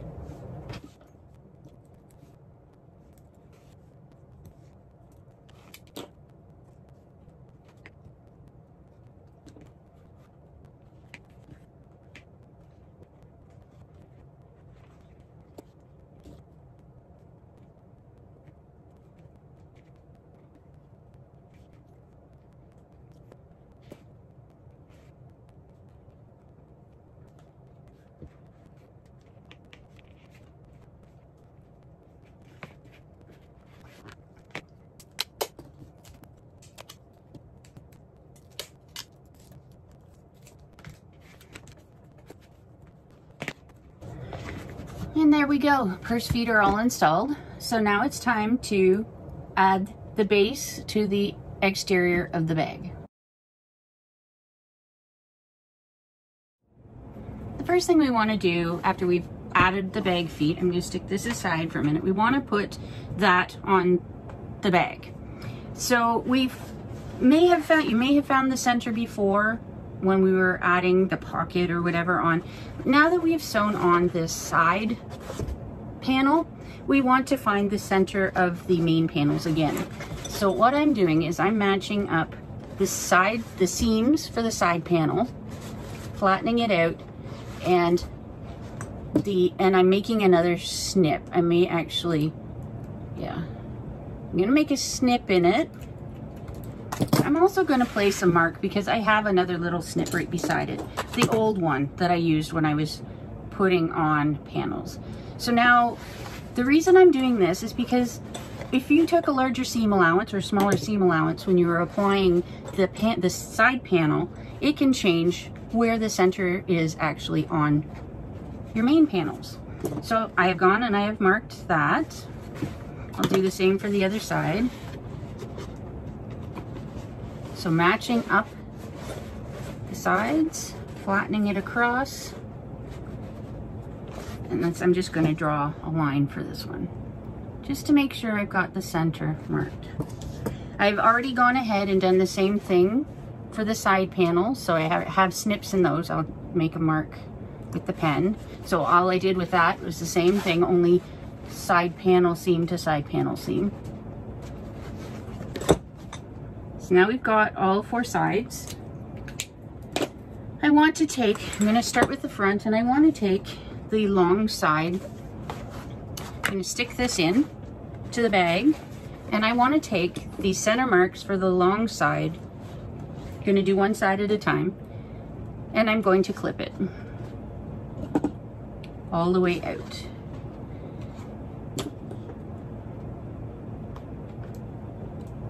Flipping my clips around because I'll be sewing from the inside. And I would normally hold this towards me while I do this, but I wanted you to see. So, all the way out, and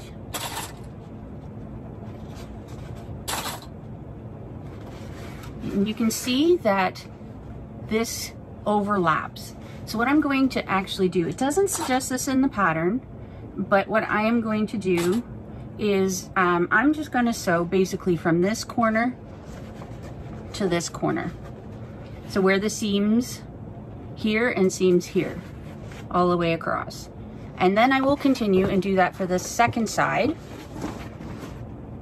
I'll do that for the second side, and then we'll come back and work on this. So I'm going to go and stitch it right now on my machine, show you what I've done. We'll set up the second side, and I'll move the camera over so you can see what I'm doing, but I'll do this one first. All right, so I'm back from stitching this on, and as I mentioned, I was going to stitch it from one stitch line to the other. This one's pretty good. This one I went over just a tad, so I might have to back it up a bit. And I want to do that so it makes it easier to turn and do the sides. But we'll attach the sides later. So bag is on for now, and I did need to use my hump jumper, or my fabric that I use as a hump jumper, to get over the anchors. So now I'm going to take the other side, other long side, so we'll do the 2 long sides first, and I'm going to attach it. I'm going to start clipping at the center and work my way out.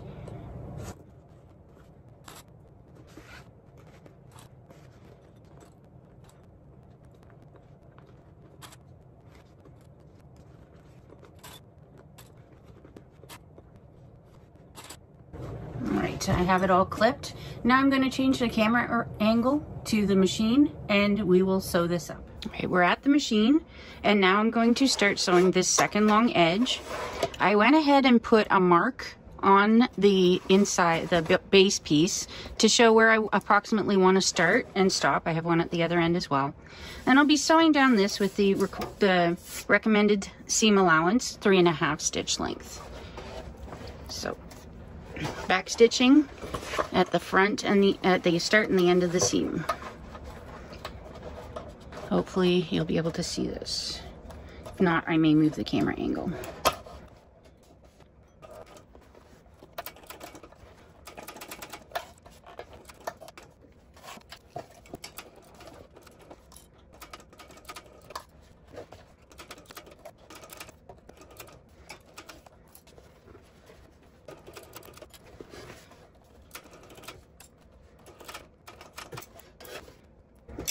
And there we go, we have the second side installed.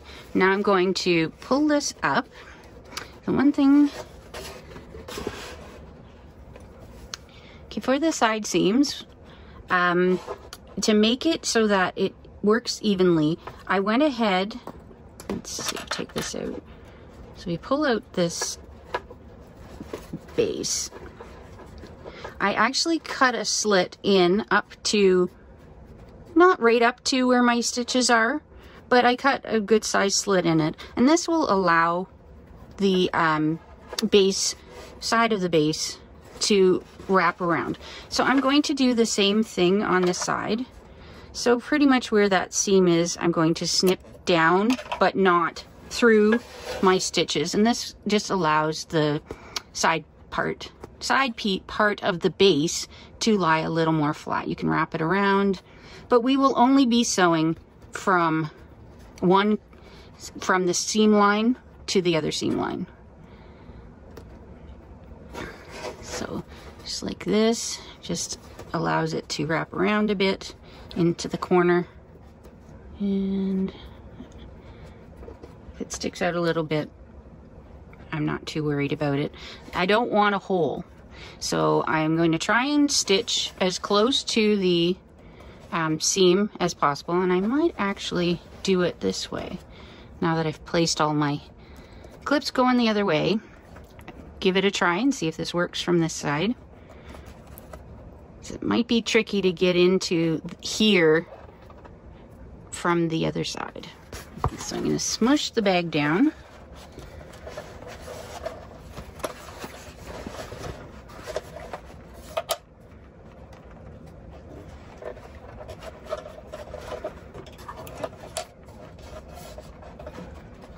Try and get it on the presser foot.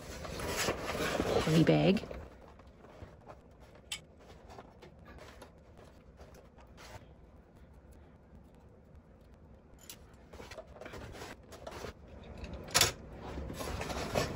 Alright, just so I can keep this out of the way while I'm sewing, I have put in a staple, and hopefully that works. I'm going to try and get in as close as I can to here to start. So I have to squish it down, get it under the presser foot.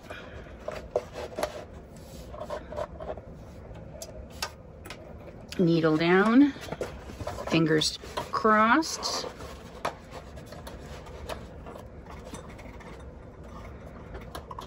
Hold my threads, tails.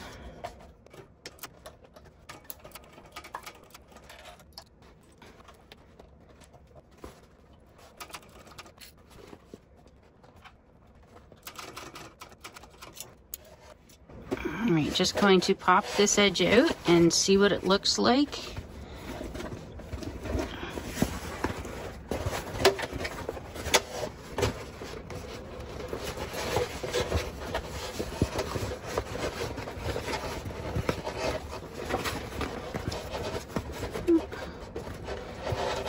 Looks pretty good, a little over there. Oh, maybe I just need to push it out a little more. Yeah, that's not bad. So go ahead and do the other side. May end up trimming off some of this seam allowance. So again, I'm going to trim in, just snip in here. Let's see, that's where the seam is. Yeah, I kind of went over, so I'm going to back this up a bit so that it's not over the seam. Oh, that's pretty good. All right, so I'm going to snip in where the seam is. Don't want to go too far. I think I might have on that one.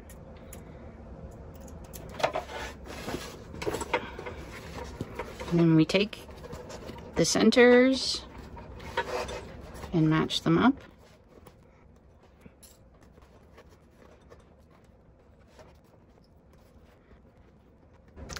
I'm going to keep this off to the side, I'm going to put a staple in again.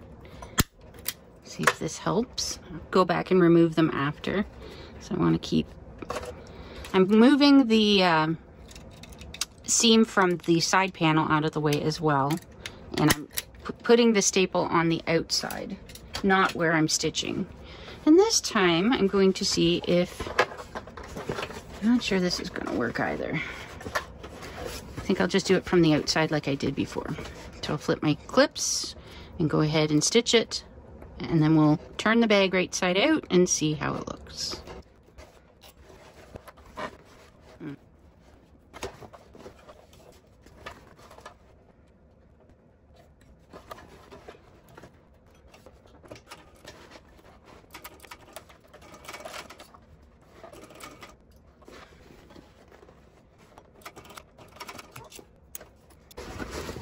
Alright, let's have a look at the base, and if everything looks okay, that one feels like it might have a pucker.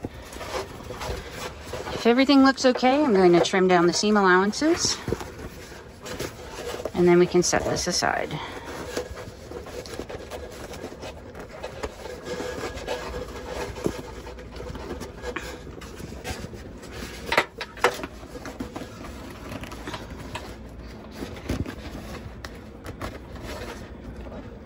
Just a little one. I'm not worried about it. Not enough to go back and take it out.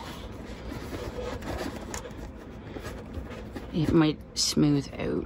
It might not, but it might. All right. There we go. We've added the base of the bag. Good size bag.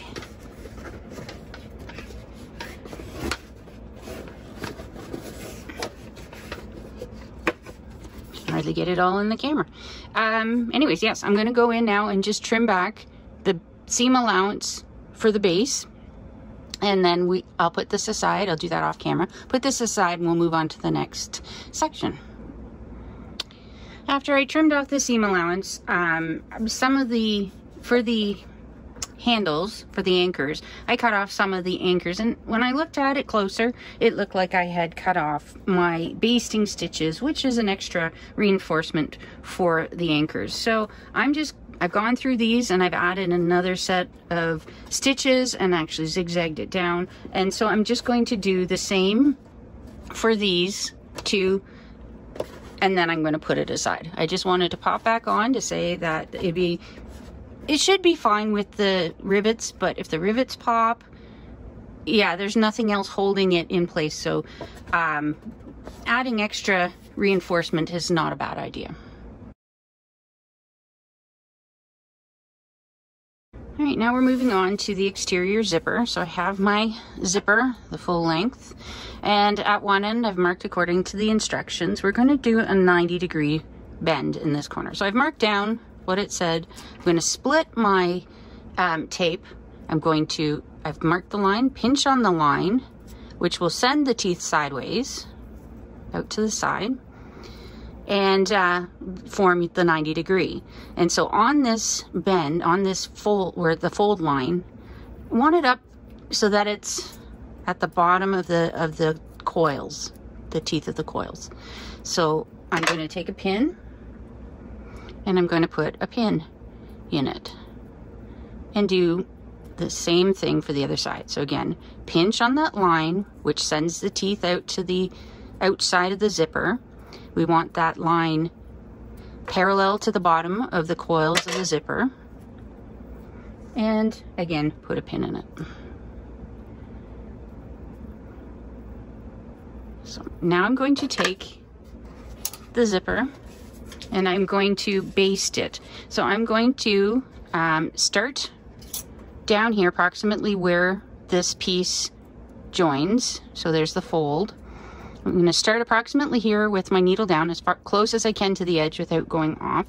Hand crank it a bit, and then I'll back and forth a few times.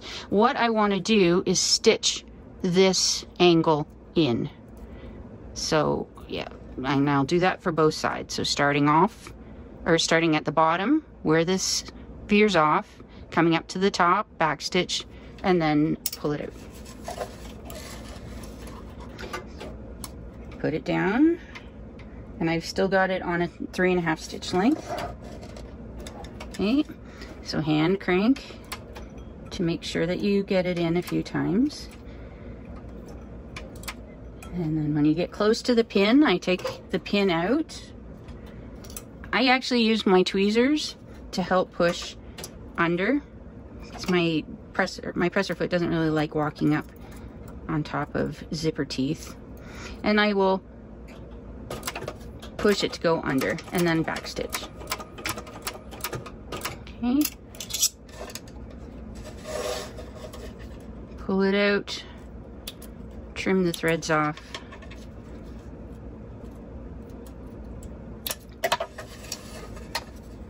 And I take my lighter and I melt my threads.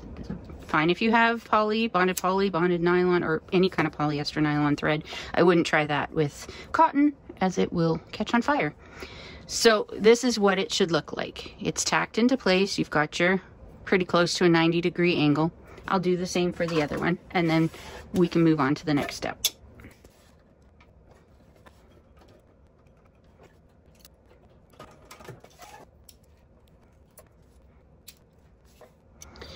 So now we're going to take our exterior zipper and add it to the exterior of the bag. So there are measurements. I'm just going to split this because we'll be putting them on separately.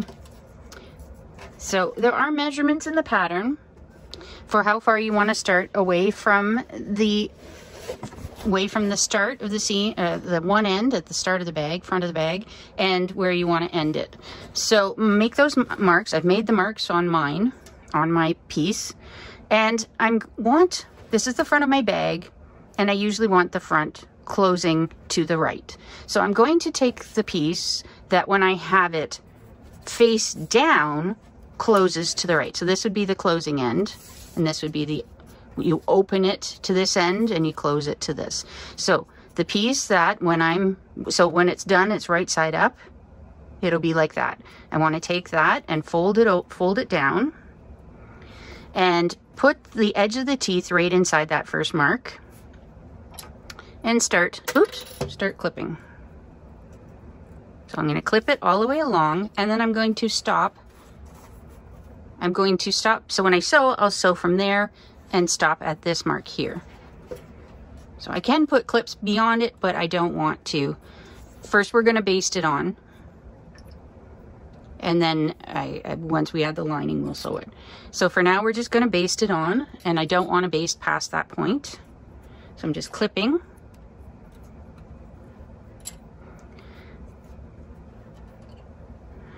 And I'll take the other piece and put it on the other side. Now remember, when you're doing the other side, that on my front of my bag, my left side was the start of the bag. That's where I marked the first measurement in, and then from the right was the second measurement. Because the bag needs to have the zipper finishing on this side, we have to mark the first measurement from the right this time instead, and then the last measurement from the left, so that the zipper will end up closing on the same side and be the correct distance away. So I'm going to take this, so the zipper will finish like that. I'll flip it over and line it up with the mark I made. So make sure that you have the right marks on the right ends. They should, when you mark them on your bag, they should be opposite.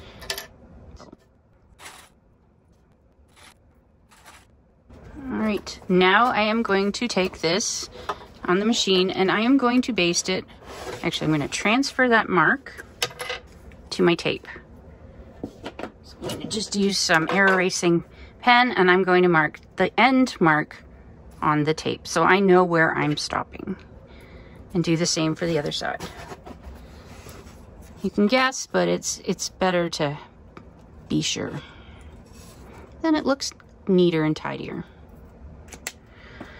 Okay, so now I'm going to put it in and I'm going to baste it on. I'll put it at my 5 stitch length, 1/8 of an inch seam allowance, and try and tuck the other side away. If it makes it easier for you, just do one side at a time. And I probably should have done it one side at a time, but I didn't. Chose to do it this way.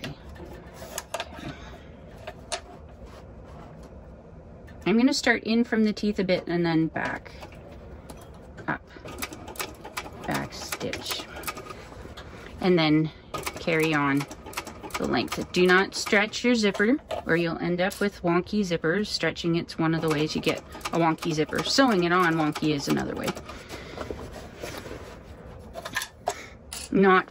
I've also ironed my zippers before I put them in. That way any lumps and bumps from storing it are gone, and we start with the straight zipper.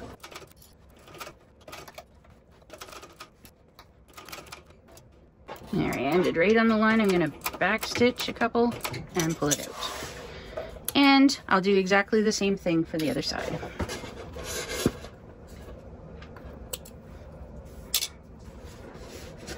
Only I'm going to start on the second side. I'll start from this end. So I'll put my needle down right where I'm to end. I have to move the clip out.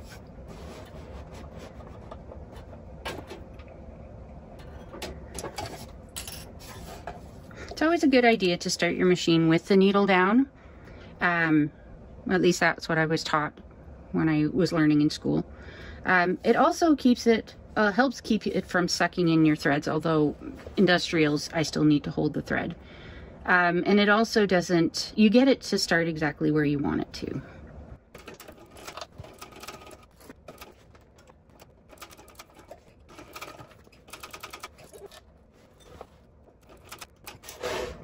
The weight of the bag is pulling it out of alignment.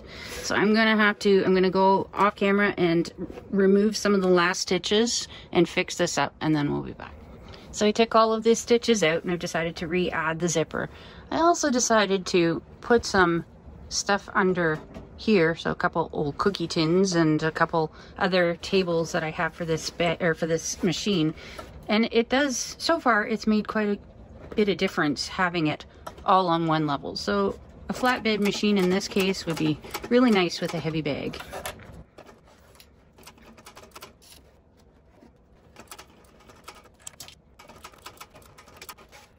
And there we go, basted on, nicely basted on, and it's time now to set this aside and move on to the next step. All right, before we get started on the assembling the interior of the bag, I just wanted to mention that I had a change of mind. I had decided at the beginning that I wasn't going to interface my slip pocket piece or the main lining panels, but I changed my mind and I decided to, I think it would have worked. It just would have probably been a little baggier. Even if we make sure that it's smaller than the exterior of the bag, it still was loose enough that I think it would flop down in the bag. So I decided to put woven interface. So I'm using just a woven interfacing on the back of this cotton canvas. So I've done both of the lining pieces, and I've also done the inside of one of the slip pockets, or I did the slip pocket. I didn't figure the zipper pocket really needed it, and I think that's all of the pieces for the lining. Anyways, we are going to move on to putting the lining together. Right, the first part of the lining we're going to do is work on the slip pocket. So we have this piece that's, you know, longer this way than it is wide, and we want to take right sides together, flip it up. I'm going to clip along the bottom,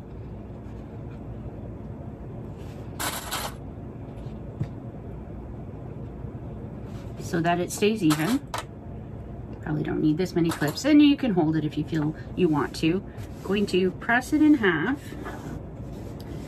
and then we're going to take it over to the machine, and we are going to stitch up either side with the recommended seam allowance. So with the slip pocket, sewing down according with the recommended seam allowance, sewing down either side. We're going to leave the bottom open because then that's how we'll turn it through. I've got a 3.5 stitch length, and here we go. Back stitch at the beginning and end of the seams.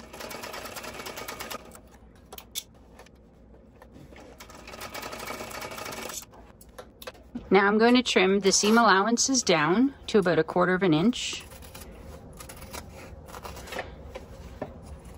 I'm going to take a little bit more off at that corner. Same with this side.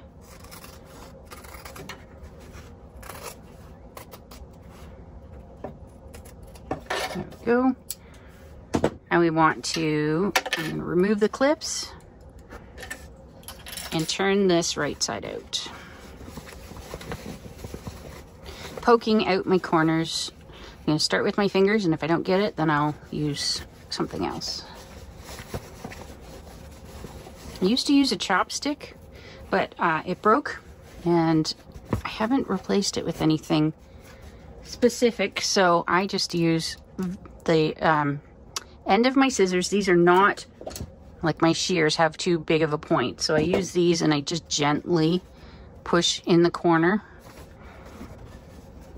and it's worked so far. You don't want to push it, you don't want really pointy scissors, and you don't want to poke through, because you don't want to poke through your corners. And then I'm going to just roll these seams between my fingers, and actually I'm going to grab the flat ones and put some clips in it just to hold it there. I could take it to the iron. I don't have my iron set up at my sewing station right now, so I'm just going to finger press this.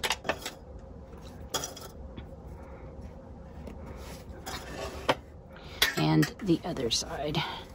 You can run your finger along the seam on the inside if that helps.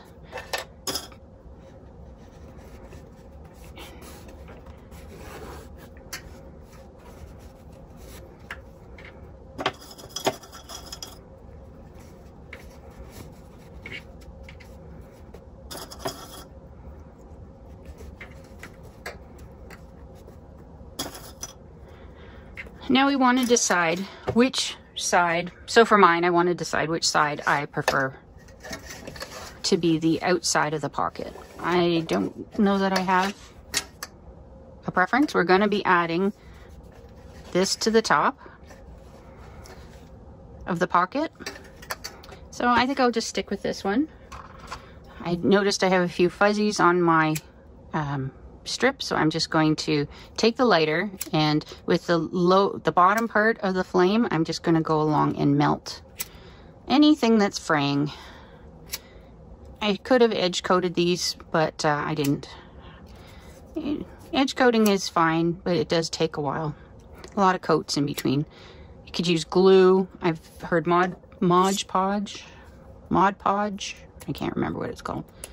Some other crafty thing people have used. I do have some of that. I just haven't tried it for edge coating. All right, good enough. So now I'm going to fold this in half to try and create the center line. So I'm going to actually draw a line down the center. So get my ruler.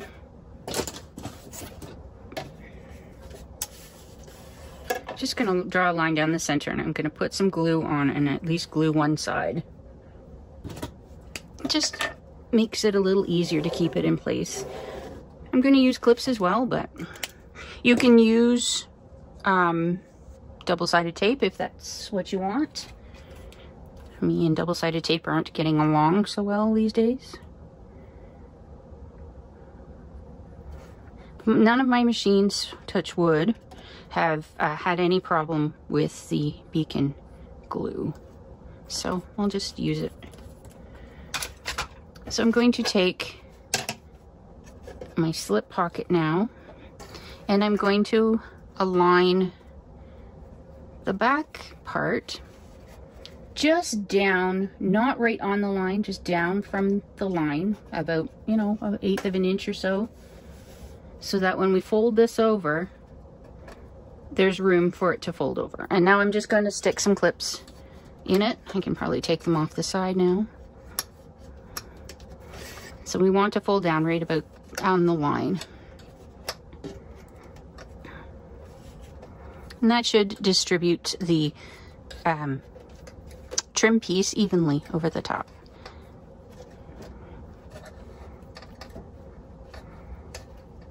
Okay, move these. So now we want to sew it on, make sure it's even. Sew it on with approximately a 3/8 inch seam allowance. So that would be basically top stitching along this edge.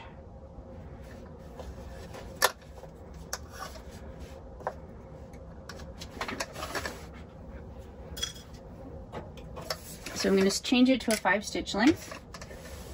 Put it under my presser foot, needle down.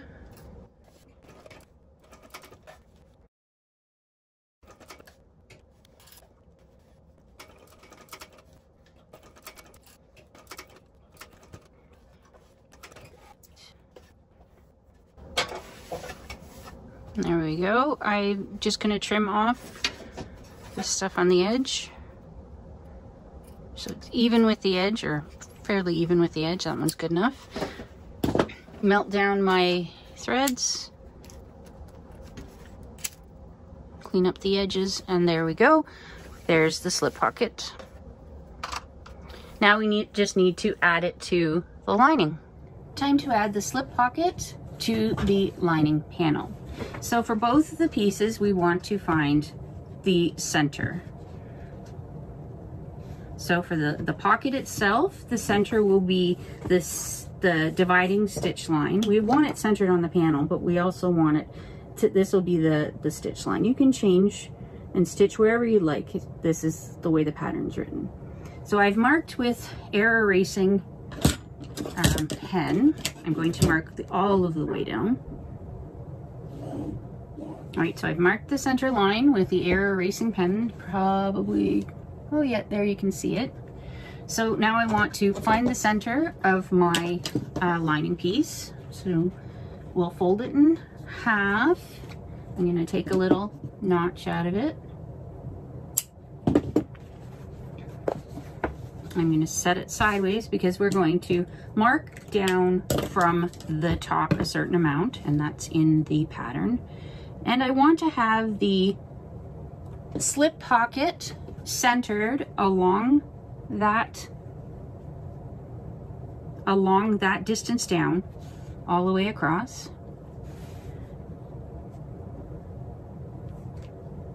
So that's where I want it.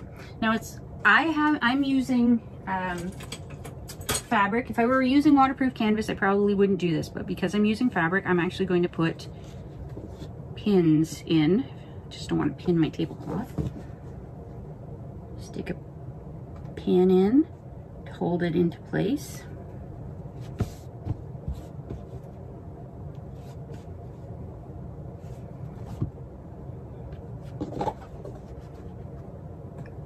And this should hold it while I move over to the sewing machine. And then at the sewing machine, I am going to do a top stitch all the way down the side, across the bottom, and up to the top. I am not going to stitch on the trim piece. I'm going to mark some marks. So I'm going to do one here. And I'm just eyeballing about 1/4 of an inch in from either side, and then one in the center. Make sure when you do this, you don't, because I'm adding rivets, make sure when you do this, you don't cut your stitches. So, yep, I will turn around now and stitch these on. I will add the rivets off camera, and then we can move on to the next step. As I mentioned before, I pinned down my pocket. And I said I wouldn't do that if I was using waterproof canvas, because then you put a hole in the canvas. If I was using waterproof canvas, I would just very gently move this around without things moving, check it again once I get it under my needle to make sure it hasn't moved, and then go ahead and stitch. So we are to stitch around the 3 sides. The 2 sides and the bottom. I am going to start just below, I got it set on a 5 stitch length, just below the trim piece, and do a stitch or 2 and back stitch, because we want it to stay in, but I'm also going to be putting rivets. So I'm going to continue to stitch around the whole thing with an 1/8 of an inch seam allowance at a top stitch length. So now that I've done one side, I'm going to come across the bottom. Where I have the line marked for the center of my pocket, I'm going to go up, turn around, come back down, and then continue on.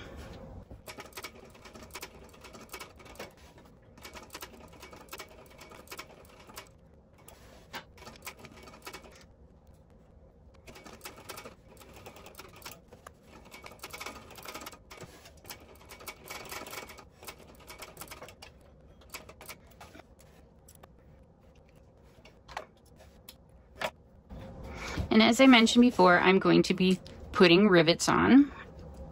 So I need to redo that mark because it's smudged. But yeah, I'm going to put one on each side and one in the center. And I will do that off camera because you've seen me put rivets in. And then we can move on to the next step. All right, so I've added the rivets to each side in the center. And I've added some Decaville Heavy and some Peltex. I ran out of Decaville Heavy, so I used Peltex.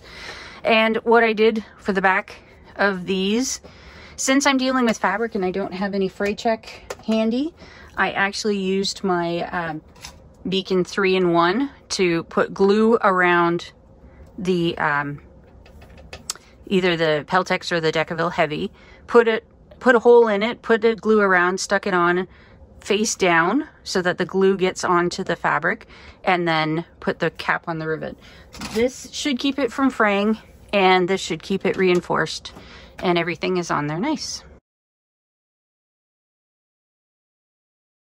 So adding the zipper pocket to the one, so pick a lining panel, the opposite one to the one that you've put your slip pocket on we will be putting the zipper pocket. So I selected this panel. We need to fold it in half, and don't forget the short side here is actually for the top.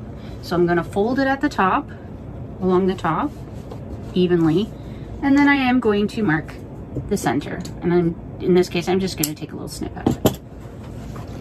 So I've marked the center of my lining piece, and then I'm going to mark the center of my, so I have my zipper overlay, so I need to mark the center of my zipper overlay as well. I am not going to snip it, I am just going to use some air erasing pen and draw a line. There, I'll do both sides just to be on the safe side. There we go. And now I'm going to put a little bit of my very thin double-sided tape. I would normally use wash away wonder tape, but I don't have any with me at the moment. I'm going to take this and I am going to put a tiny little strip down the center of the long sides out of my seam allowances, so I don't go all the way to the edge. I'm going to do the top and the bottom.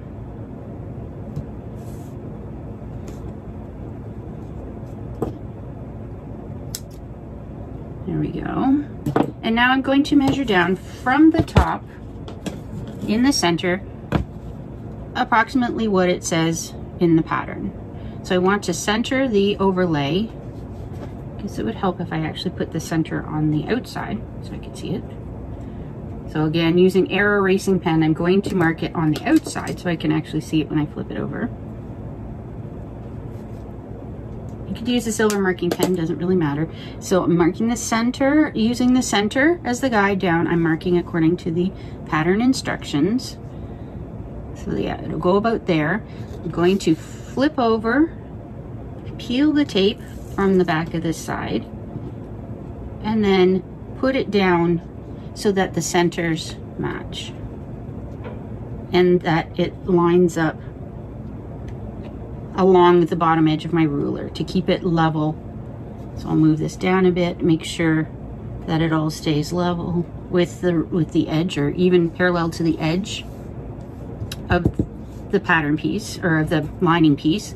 Now I'm going to go and I'm going to take the tape off of this one, and trying as much as I can to keep it even distance apart and flat, stick that down.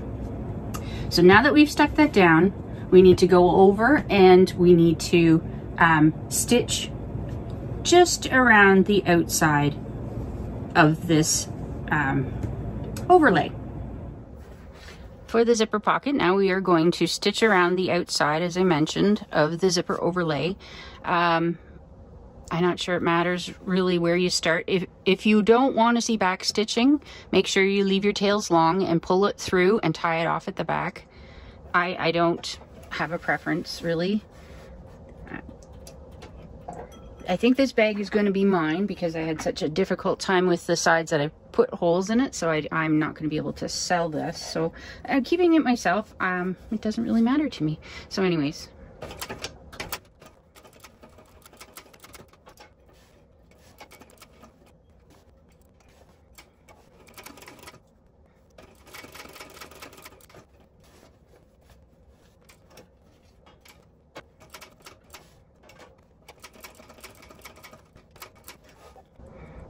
Trimming it off right at the last stitch there, right at the overlay.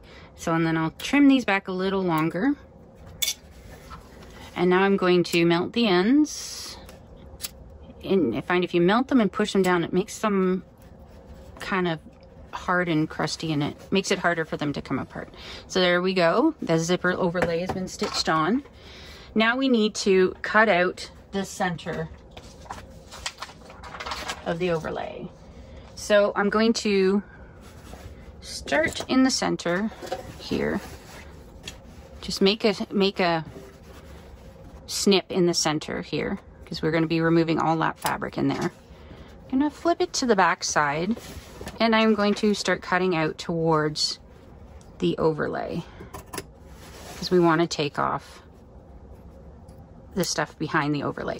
Now I may need to go around the overlay, and this is one of the reasons I like to use wash away Wonder Tape. It peels away a little easier, because now I'm going to have to just cut along that tape and hope I don't cut the overlay. So we want to cut away the inside of this, all the fabric in here.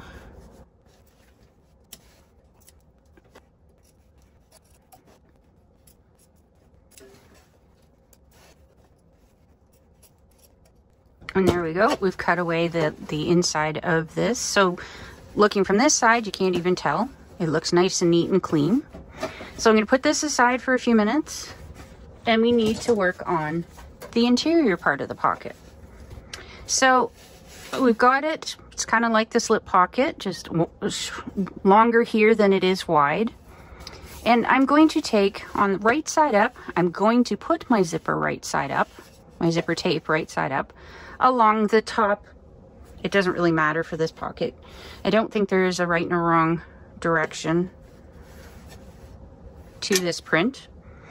So I'm just going to go with it this way. So because it's going to get clipped to either side. So I'm just going to clip it, since my zipper tape is longer than the pattern piece. I think I cut my pattern piece a little smaller, but it doesn't matter. It should fit. Yours may be exactly the right width. So we're going to just, actually, yeah, it should be a little bit bigger according to the instructions. So I'm going to sew this on with the recommended seam allowance. So we're not basting this on, we're actually going to be sewing it on. And I'm going to switch, just going to switch my presser foot. All right, I've swapped out my presser foot. I have switched to use, this had, the one I was using, the exterior foot, had two sides. This side is quite wide compared to this one. So this will allow me to get into closer to the zipper tape to get closer to the recommended seam allowance. So change it to 3.5 stitch length because we are stitching this on. Hold my threads and back stitch at the beginning and the end of the seam.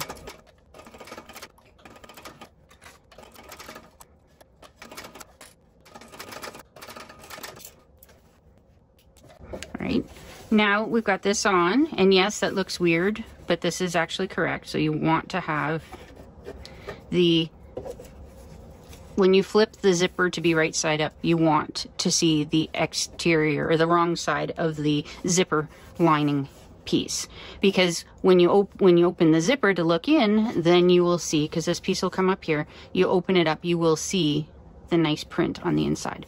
So now that we have this folded up, I'm going to move it over so that my edges match, and then clip it in place and repeat the same, stitching with the same recommended seam allowance all the way along with this piece.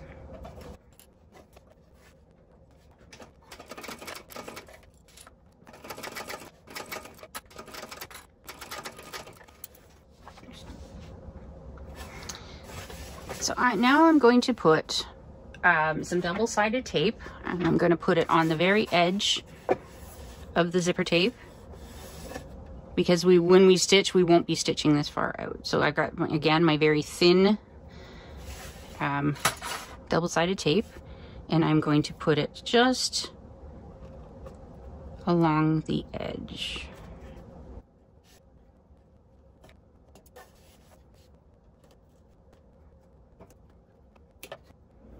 So now that I've added the double-sided tape to my zipper, I am going to put on the zipper slider before I forget.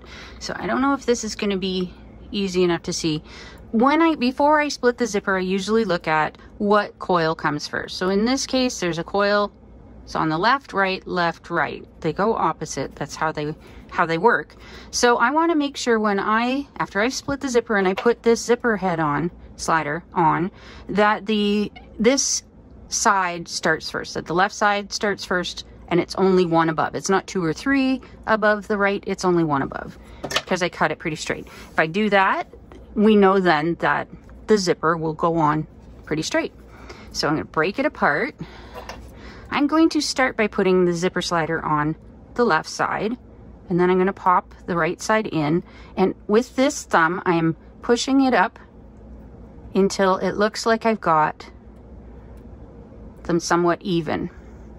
You can look in here too, and in this case I think I got it wrong.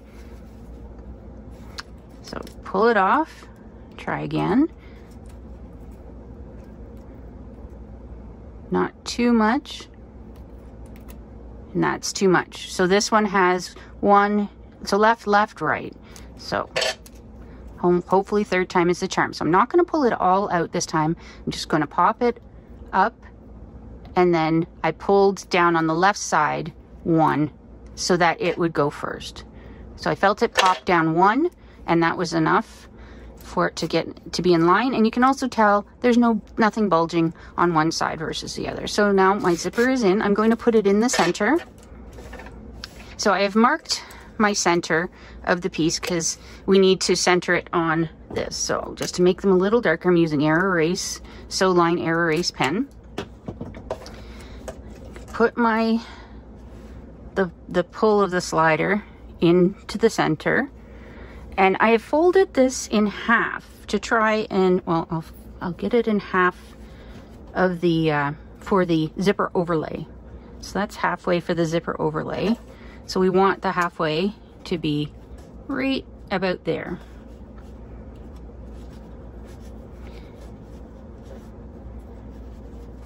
All right, so about there.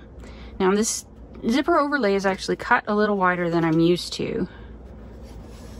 It's got quite the large opening.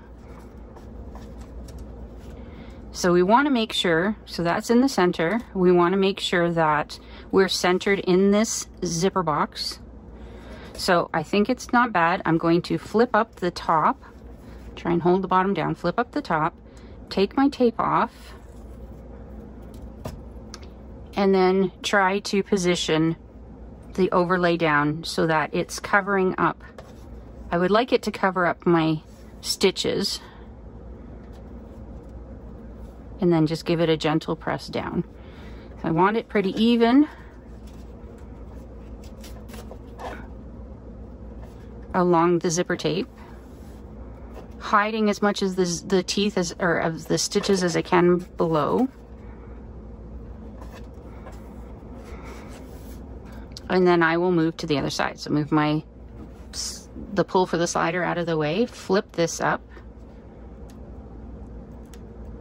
take the tape off, and then reposition back down. And we want, again, to try and cover up the stitches and keep it approximately the same distance away from the coils as possible. In there. So now I'm going to stitch around. I need to stitch around the zipper box. With doing the pocket this way, we need to do it slightly a different way. We can't just stitch around, or that will stitch the pocket closed. So the first thing we're going to do, move that out of the way, I am going to take all of the pocket and flip it up. Put it under my needle, and I'm going to stitch along the very bottom of the overlay, making sure that I've got it on a 5 stitch length. I will just stitch from, I'm just going to stitch it from a little bit back further, about 1/8 of an inch back. and all the way to about 1/8 of an inch past this corner. So it's just one straight line.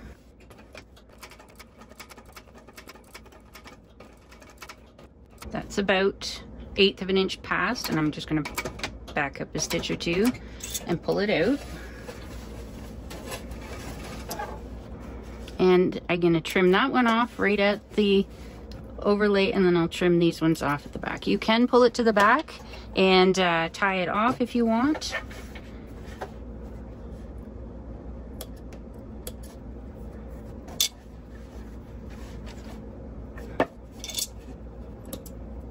I'm just going to melt the threads.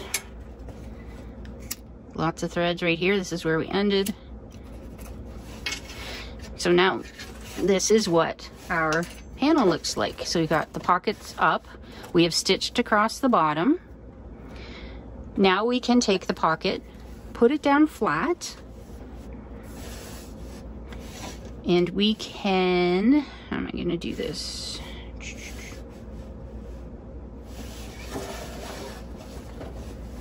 So I need to now that it's down flat, I need to close up the rest of it. So I need to stitch from here all the way across and back down to this corner. So I'm trying to figure out which way is the best to stick it under my presser foot with this smaller foot on. So I think I'll go at it this way. I'm putting my needle down right in the spot where I ended before. I'm going to continue on from there. So all the way up.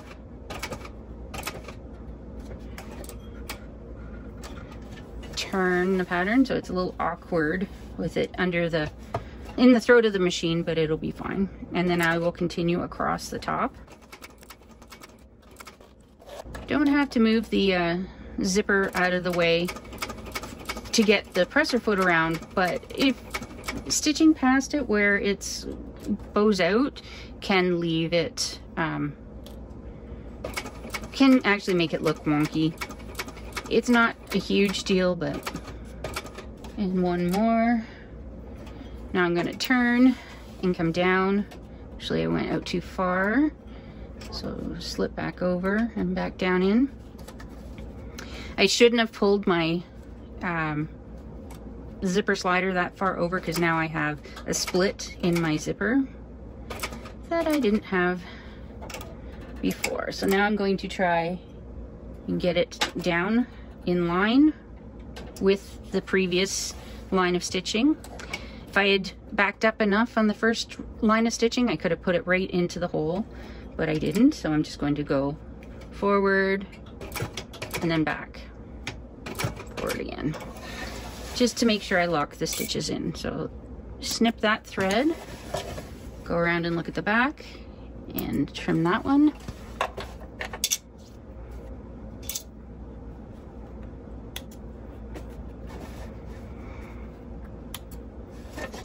So I'm going to clean up any threads I left on this side.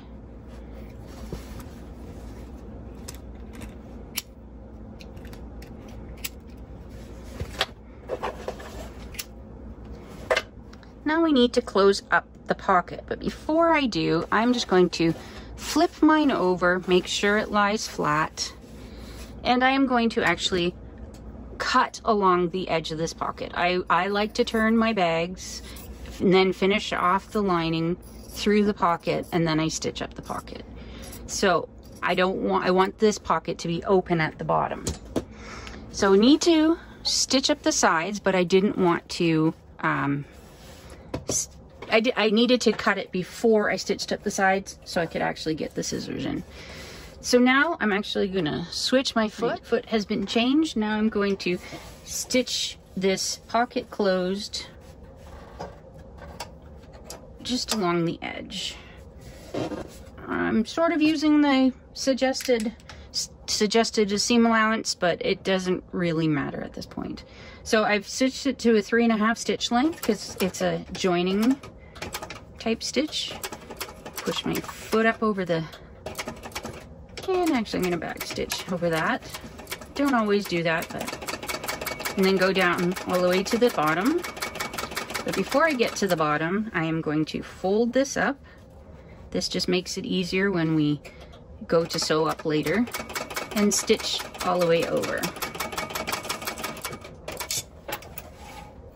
And trim the threads. Do the other side. Since we're doing this side and starting with the bottom, I'm going to fold up the bottom first, approximately the same amount. Under my needle. Back stitch. And go all the way up.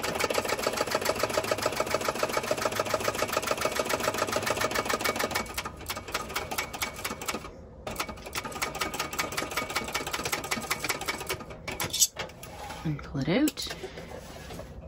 Now we can trim back the sides, including the zipper tape, and it says about 1/4 of an inch, no more than that. So I'm going to just take off both edges and then melt the end of my zipper tape once I've cut it.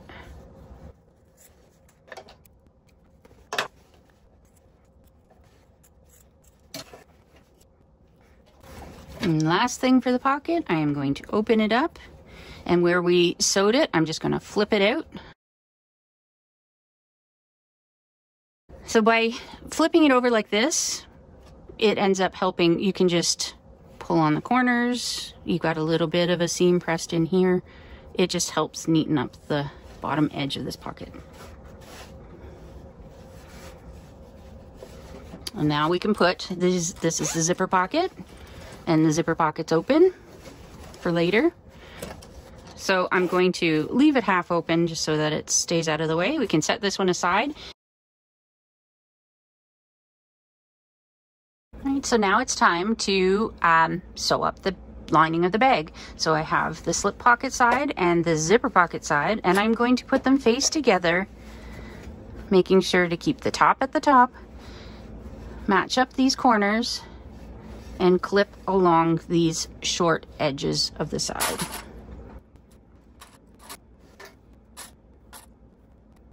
All right, so we're going to sew up these side seams with the recommended seam allowance. In the pattern, it has you also marking in, you know, a couple inches, sewing in and back stitching here, and then finishing off boxing the bottom corner. I prefer to close the bottom through the zipper, so we will be leaving this part, but feel free to follow along in the pattern. If you want to finish this off exactly how they're done in the pattern, you would stitch up the side seams, you would leave a birthing hole in the bottom here, and you would sew up the sides. Then you would box the corners and stitch them, and then move on to the adding it to the exterior of the bag. So for me, I'm just going to sew up the sides with the recommended seam allowance, back stitching at the beginning and the end of the seam. Now it looks like they've already taken off some off the side seams for the pattern, for the lining, so that the lining should fit in the bag, and we don't need to adjust our seam allowance while sewing the lining. Some bags we adjust the seam allowance to make sure that it fits in, but these are separate pieces, and I believe they've already been adjusted. And I'm going to put it on a 3.5 stitch length.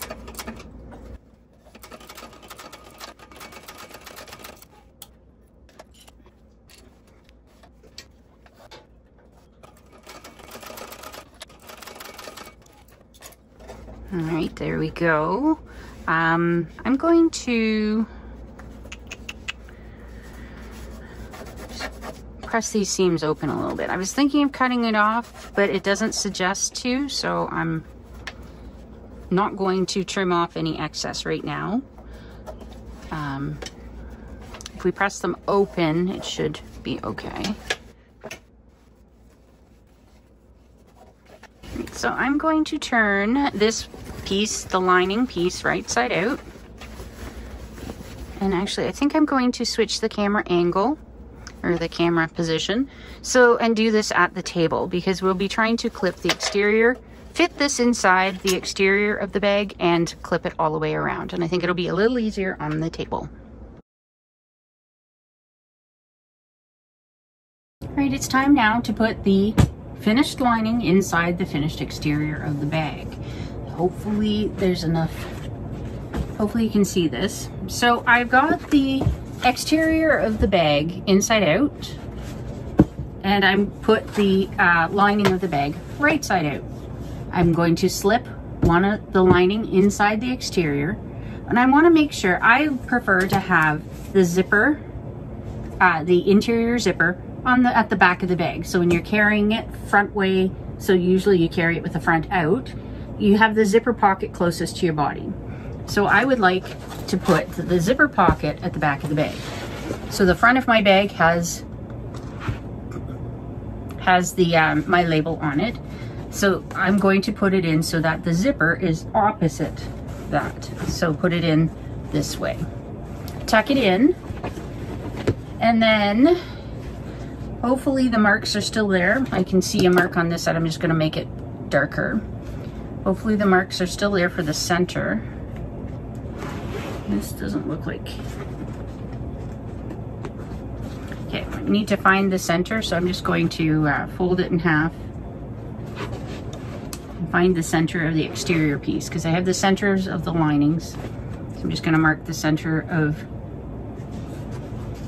Yeah. The center of the exterior piece. So I have the centers all marked. The center seam for the sides are there with the where the D-rings are, so we should be good. So I'm going to start on the long side, and I'm going to match up the centers, and I'm going to put a clip in it. Go over to, we want to make sure that where your zippers are, that it's facing down. So we put originally, the pattern suggests, so after I finish the zipper, the pattern suggests to fold the zipper down on itself and then put a clip in it. So that's, I did that. I think I missed recording that part. So anyways, I've got that in there, and you can actually, if it's if it's easier to work around, you could even pin just the zipper down. Sort of like we do when we do the 90-degree turn. So I'm just going to put a pin in it to hold it down. We might make sure that we've tucked our zipper tape in between the lining and the exterior. So I'm going to start in the center. I've already started in the center. I'm going to clip all the way out to the side.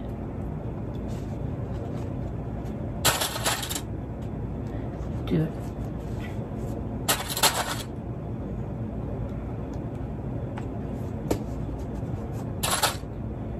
I'm going to flip it around, pull the lining up, actually do the same thing to the zipper on this side. I'm going to put a pin in it just to make sure it stays folded over.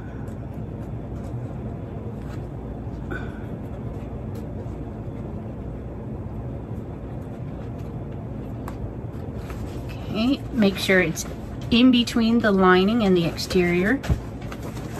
Match up the center marks on the other long side.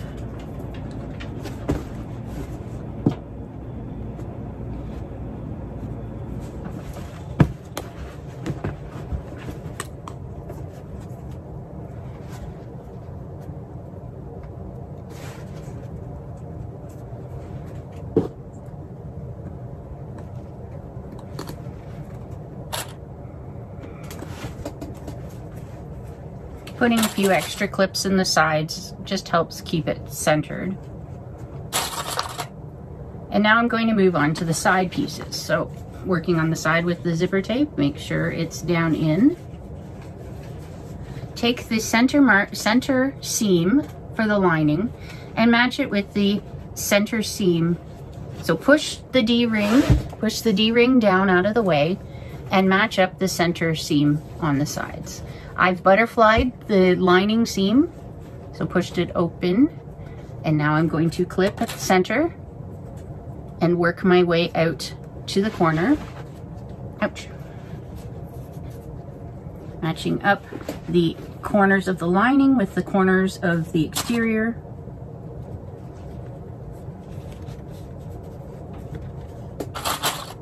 Making sure zipper tape is out of the way.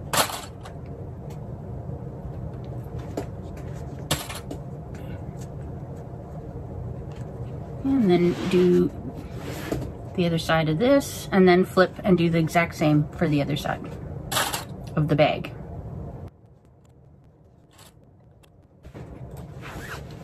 Again, on the other side of the bag, make sure you've pushed the D-ring. Oh, the other thing I did on the D-rings, I don't know if I mentioned it or not. These were moving around a lot, so I put a rivet right in, just under the connector, so that, or under the D-ring, so that it doesn't twist and turn around. So other side, push it down out of the way, matching up the side seams for the lining with the side seams of the exterior. Flip.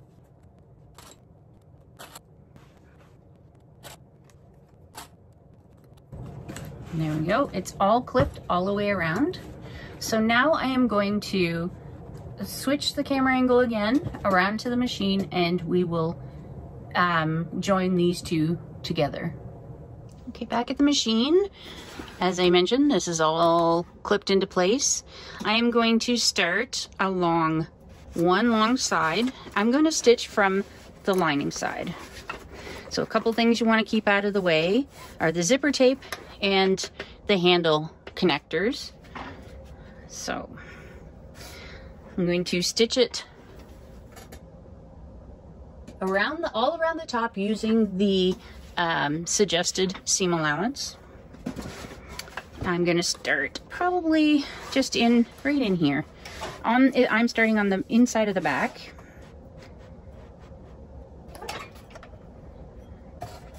And I've got it set at a 3.5 stitch length. Hopefully you can see this. And I'm just going to go all the way around the bag at this seam allowance, back stitch at the beginning and the ending of the seam.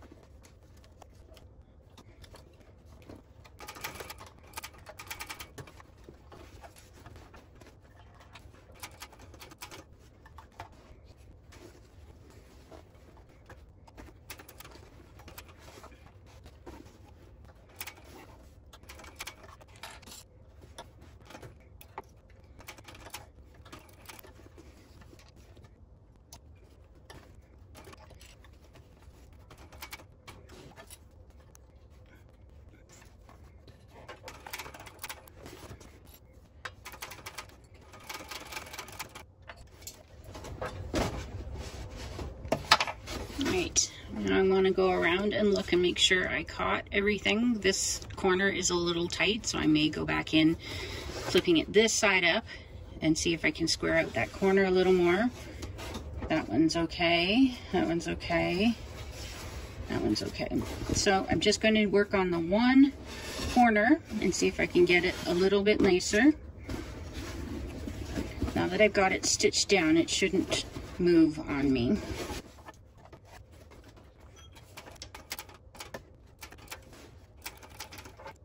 There we go.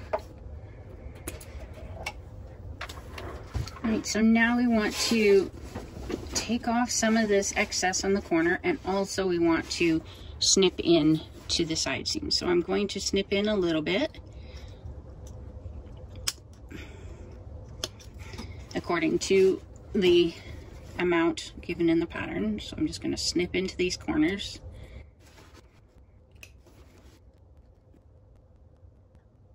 Alright, and then I'm going to grab my scissors and I'm going to snip off some of these on the corners just to make it turn a little easier, less bulk.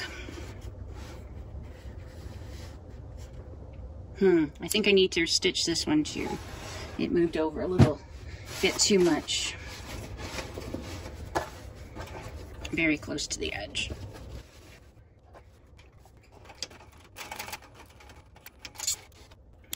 And trim off this corner a bit. Okay, got all the corners. Now let's turn the bag right side out.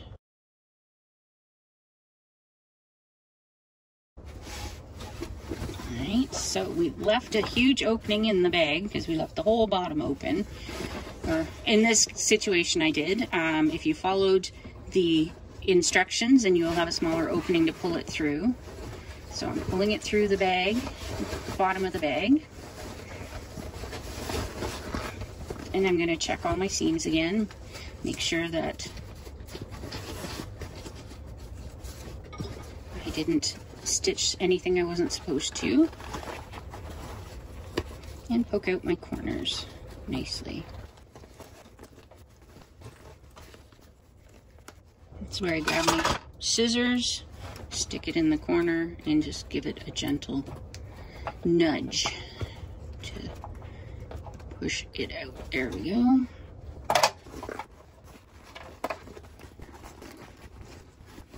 I'm going to switch to the table view so it's a little easier to see. All right, let's continue to turn this bag right side out. It was a little difficult to do it the other way. So I've got this corner needs to be pushed out a little bit more. Grab my scissors. And while we're doing this, we want to roll the seam, pull the zipper out from the seam, just a gentle tug on it, and then push the lining in and push the exterior away from the zipper coils. Roll the seams where the zipper isn't, make sure that you roll them so that they're pretty even. I'm going to start clipping all the way around because we're going to top stitch the bag after this.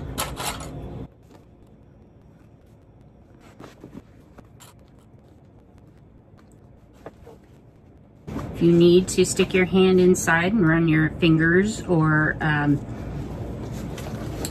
the tip of it, like the end of a pen or something along the seam to help push it out, you can go ahead and do that. This seems to be coming out pretty well. It also helps to push the lining down into the bag.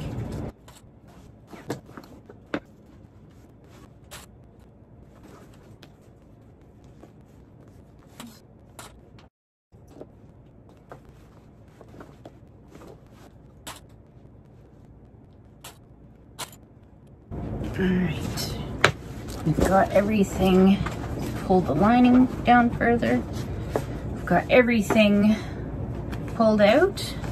Now we're going to top stitch around the zipper of the bag.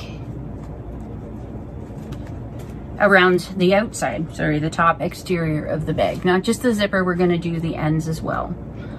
So I'm going to start and see if I can do this. I may end up turning it. Yeah, I want to stitch from the outside, so I'm going to turn the bag inside out because I'm going to put it down. Just a second, let me get this turned right side out.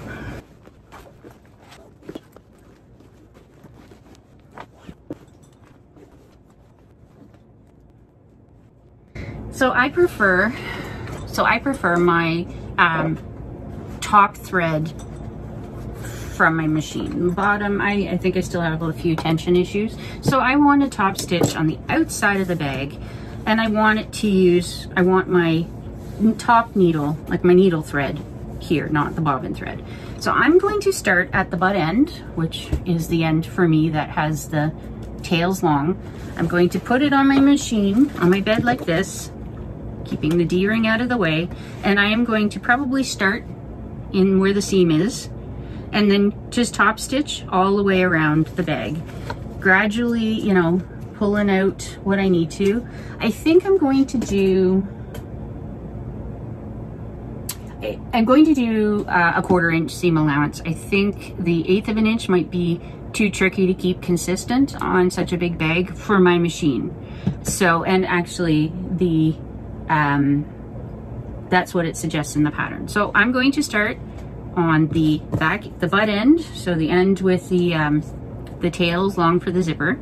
I'm going to start on that, go all the way around and stop there. I'm not going to back stitch. I'm going to leave my tails long so that I can pull it through and tie it off and then hide it. I'll show you how I hide the threads in the seam. So switching around to the table sewing machine view, and then we'll continue.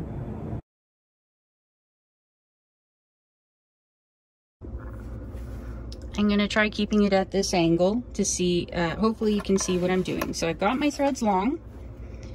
I'm moving some clips out of the way. And as mentioned, I'm going to be putting my needle down in the join. So actually I'm going to put that up.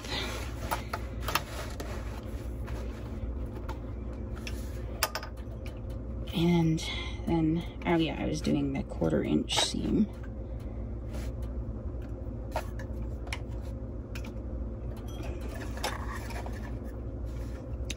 And now just keep going with a 1/4 inch seam allowance all the way around.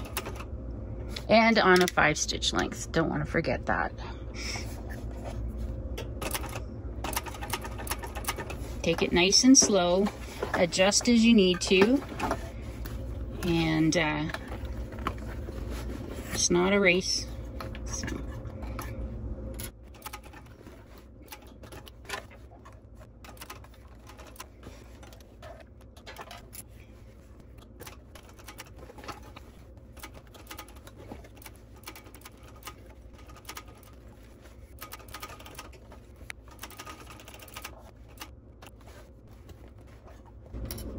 Make sure when you're top stitching that you keep your lining fabric out of the way. You don't want to be stitching that into your top seam.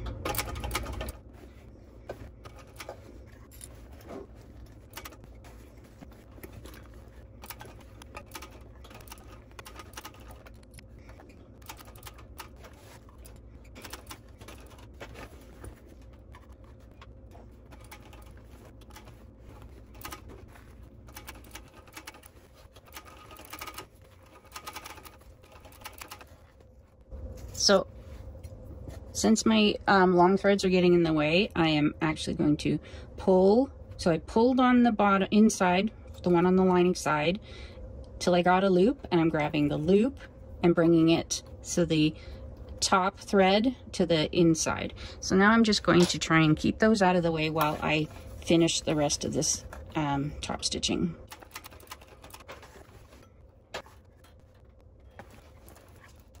Make sure you keep your zipper tape out of the way as well.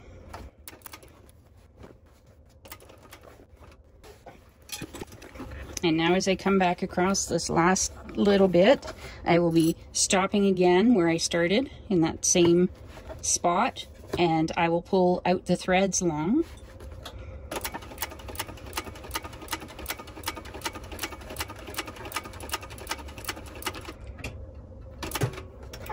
So check, I'm not quite there, so I'm going to try and see if I can land right in the middle. There, I'm in the middle.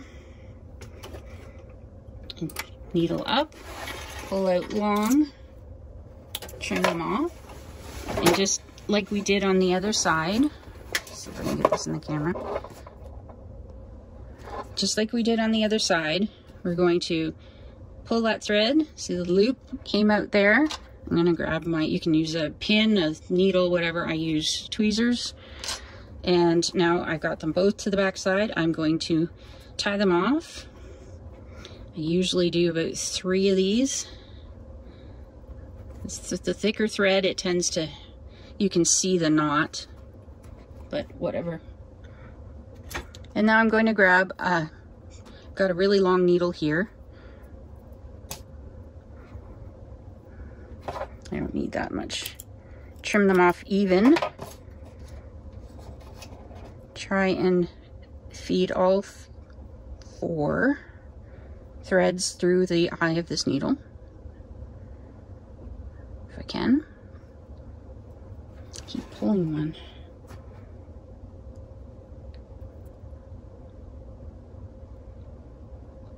Okay, so I got all but one. I can do that one after. So I got these ones. I'm just going to put my needle in just below and just stick it in, put my hand inside, find the needle, and pull it straight down. Came off, so I'll go in and look. There's the threads, pull them down. Do the same for the last thread. You can do them individually, you can try and do them all at once, split them in 2s, doesn't really matter. It's just the whole point of getting them inside the bag. And if you leave them long inside the bag, then it's less chance of it coming out. So there, I do have a little bump. I could have put them all through and then tied it inside since I have access, but this works too. So on the outside then, you can't really see the join. All right, so that's all done. Time to move on to the next part. Now it's time to turn the bag right side out. So we've done the top stitching. So I'm just gonna put my hand inside the bag, the other one pushing it in to my hand, and then pull it through.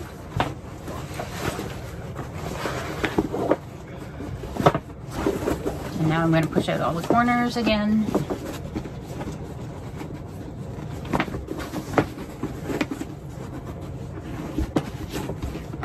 Here we go. Push out all the edges of the sides, the base.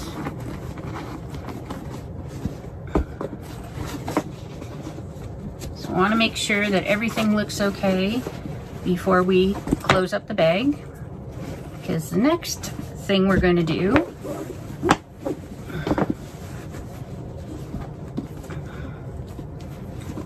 is close up the bag. So we've got the zipper pocket in here. I'm going to reach in and pull out the pocket, and now I'm going to reach back in, and the bottom of the bag that we haven't finished, I'm going to grab both sides. So there we go, grab both sides and pull them through the zipper pocket. Pull it all out like this. So there's the corners, there's the side seam, get it all flat. Pretty good sized pocket so we can get most of it out. So I'm just going to pull it a little taut. I guess we could have marked the centers on it, but I didn't. So I'm just going to start clipping the edge from the sides. So you can clip in the side too to hold it. So that when you go to straighten that out, everything holds nicely. So I'm just going to clip along this long edge.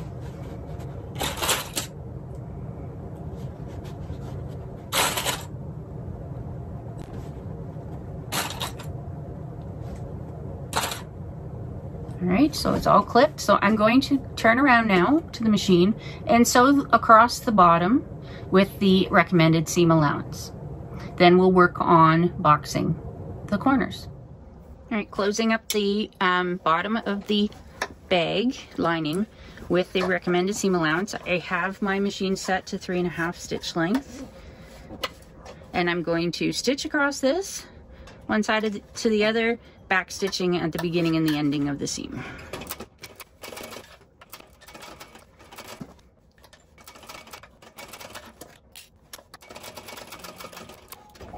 And I just ran out of bobbin thread, so I'm gonna have to wind another bobbin and be right back. So we're going to box the corners. So I'm going to put my fingers in the cutout parts, pull them to the side, and then meet the seams together. I'm going to nest the seams, meaning I'm putting one of the seam allowances to the right and the other one to the left. And you want them to match up so that the edge of one bumps up with the edge of the other on the inside. So I'm going to put a clip in it. I think I'll put it that way. And put a couple more clips in to hold it. Go around to the other side and do exactly the same thing again. So pulling them apart, put my fingers in the corners there and pull it apart. And since for the base, we pushed that seam on this side, it went to the right. Now we push it to the left. That keeps it all nice and straight, doesn't get twisted, and doesn't create a bump in the bottom of your bag for things to fall over on. So anyways, I'm going to clip this all the way across. And now I'm going to sew up these seams with the recommended seam allowance. So need to get this under my needle. And I'm going to backstitch at the start and the end of the seam, and hopefully you guys can see this.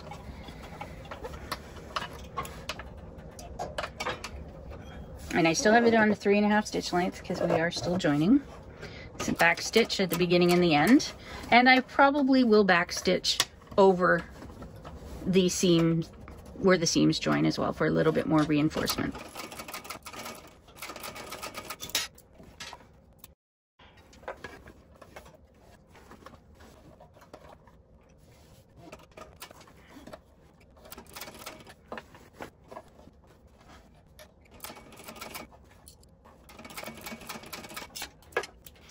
Now that we've got those all stitched, I am going to cut back the seam allowance on just the corners that we just boxed. I don't think we need to take it off of this piece because this should lie flat now. So it's just boxed corners.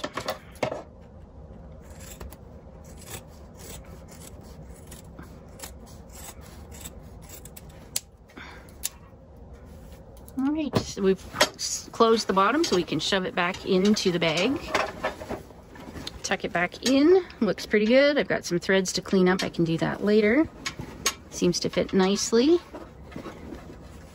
So now I can take the zipper pocket, and where we folded it over, we'll just put our fingers on those two corners and pull, and it helps push the edge of the fabric in. I'm just going to work my way towards the center and put a clip in it. Go back, work my way across. So putting clips along the edge to hold it. Same on this side. You can use flat clips if you want, like the hair clips.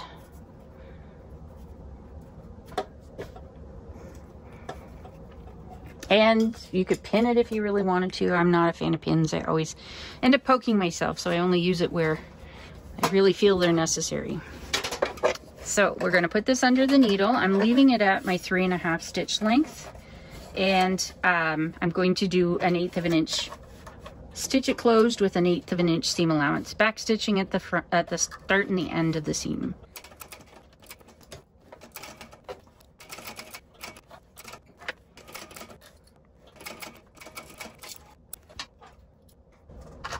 Take the lighter to the end of the threads,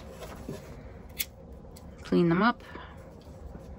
Though it's tucked into the bottom of a pocket, I'm not sure anybody's going to notice, but I know. So anyways, tucking the pocket back in, pushing my fingers right in the very corners to push those down and out. All right, it's in, lining's all in. I'm going to close up the zipper pocket, and before I move it too much more and make a lot more noise, I'm going to turn around and we'll finish the bag off. I think we're finishing it off now at the table.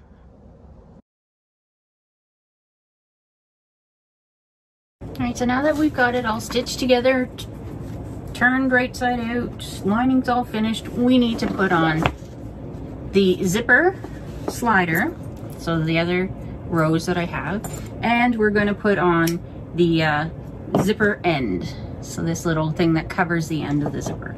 So I did not take note of where the zipper ended before I separated it. I should have marked it, but I didn't. So I'm just going to start putting it with one, just like I would normally. Just pick one side, put it in first, bring the other one in, just one coil below it, and then pop it on and see how it finishes. So if the zipper here, if the teeth meet up here on these corners, then I'd say I've got it pretty good. And it looks like it's pretty good. So I'm just gonna leave it, because I could muck around with it, but I'm not sure it will get any better than that. So we got the zipper on. Now I'm going to put the zipper end on. All right, so we got the zipper slider on. Now we want to put the zipper end on. So we want this end of the zipper, the end that isn't been turned, and I'm just going to fold it back on itself. So pretend that the zipper's in 3 with the coils in the one part, 1, 2, 3. I'm going to take the first, fold it under, second, fold it under, and then I'm going to try the zipper end on top of that. So just encasing all of that in the end, just like that. So this won't stay on its own. It does have little screws, and but what I'm gonna do before I set the screws completely, I will put glue in the end of this. I'm not gonna do it right now, but I'll put glue in the end of this, and then I'm going to I have these tiny, tiny, tiny little screws and a little eyeglass screwdriver, and I'm going to screw them in for now, just to hold it on. I will take it off after and set it properly with glue, but I don't want to do that right now. I have special glue for metal stuff, and I don't have it here with me right now. So these aren't going to go in all the way. So this has 2, some only have 1, some are narrower than others. So anyways, I also have some grippy mat stuff that I'll put on the end to help me hold on to it while I turn it. It's a little cockeyed, but anyways, that's the idea, that you have an end on the zipper. And when you put the screws in, you'll want the screws to be level with either the back, or in this case, there is a little raised spot for when the screws go in. There's a little spot there, it's raised. And you want the screws that you're putting in to be flush with either the raised spots for it or the back of the zipper end. All right, so next we are going to be installing the tassel straps. So we made these right at the beginning. They're 2 1/2-inch wide straps. One goes on each end. So with using the measurements in the instructions, or in the pattern, I'm going to measure over and just draw a line on the back side, just on the, I don't know if you can see it, there's a line on the back side, and I'm going to do it on each end of the 2 straps.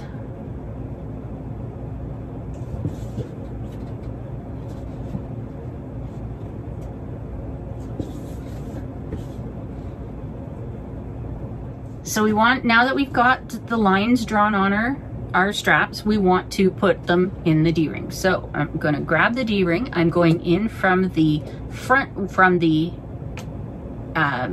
main panel of the bag, not the side, from the main panel, and I'm going to put it through so that the D-ring falls right where I made that line, and I'm going to fold it back on itself and put in a clip. Wrap it around the end of the bag, find the other D-ring, put it in from the outside in. We want to make sure that the D-ring lands at the line that we drew, and then I'm going to put a clip. The other way to make sure that you've got enough is to measure the overlap. So yeah, maybe a little bit off, a little bit more. There we go. Measure the overlap. So there's one side. I'm going to do the same for the other. So there's the strap on that end. Okay. Flip out the end. So I've got the strap on that end. Now I'm going to turn it around and do it for this side. So again, I've got the lines marked. I'm going from, so with the right sides facing. So I'm putting the right side of the strap down on top of the right side of my front panel. I'm putting it in the D-ring, making sure that the D-ring lands on that mark, and then folding this back on itself and putting a clip in it. So when I wrap it around the other side, I still want right sides down. So I want to come around and in like that. So we want to hide this part of the strap. We want to hide the back part of the strap behind the join. So get the D-ring on the line. And there we go. We can double check by measuring and put a clip in it.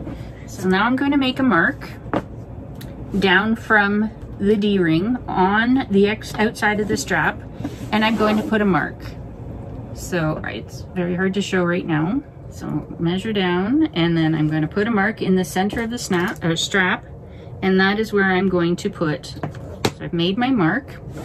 I measured over from the D-ring over, put my mark on it, and now I'm going to punch a hole. That's where I'm going to punch a hole for a rivet. So I'll do that off camera. I'm going to do that for all four off camera, and then come back and show you what I did. All right, so I've added all of the rivets onto here. I found it was easiest to use my rotary hole punch because it's such a small area. It was hard to get under the big hole punch, like my rivet press with the punch on it. I set them with the rivet press, but anyways. So now we've got this side's done, and this side is done. Let's push that out.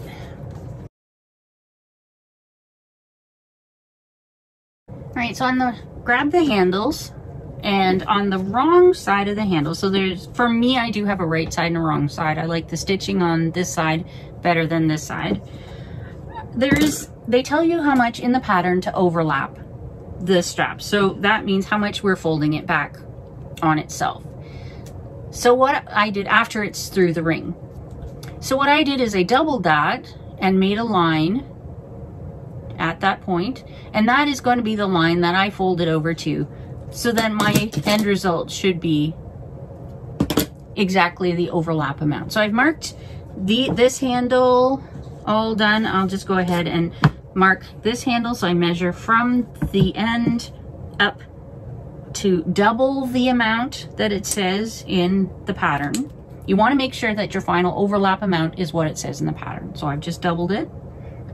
So I'm going to make sure that I've got the right side of the strap. So the side I want out when I'm done, I want to place that against my bag.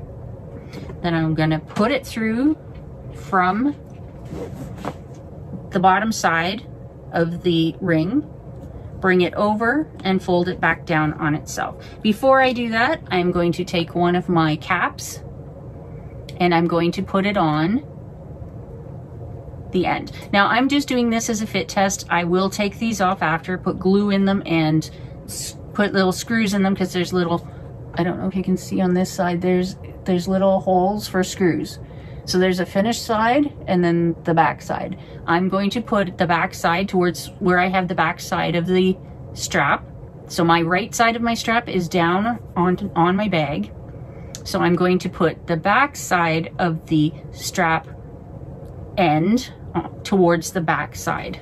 So this is the front of my strap and I have the front of the strap end there. So I'm going to put it in, fold it over so that the strap end matches the line that I drew.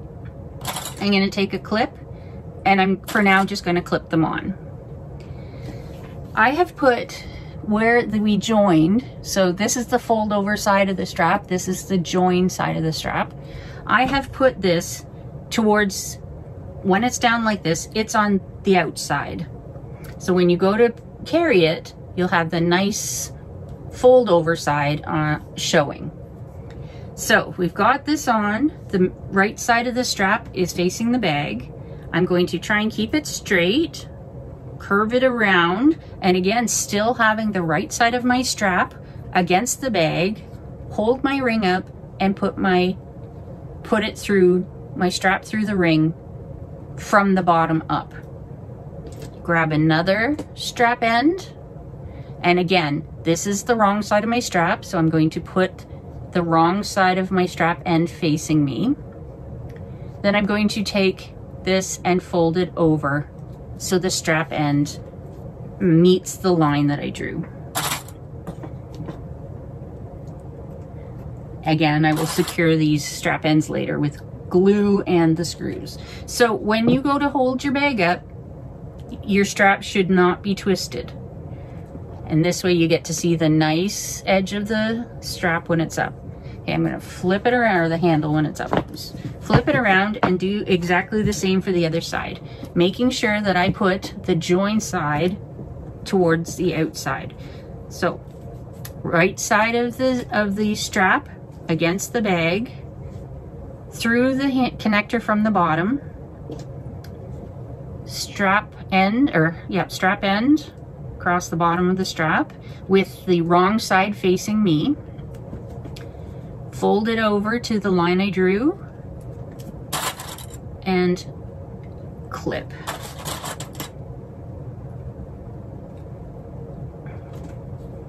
Keep it straight. Now curve it, making sure that the right side is still against the bag.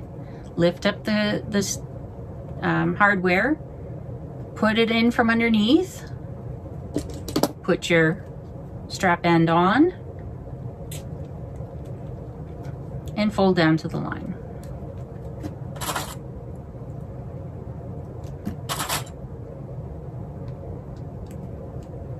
And clip. And there we go. We've got handles temporarily on the bag. All right, so I went ahead and I've added rivets to one of my handles, and I think you might need to, depending on how deep your strap end is or what your strap end looks like, you may need to overlap by a little more than what it suggests in the pattern.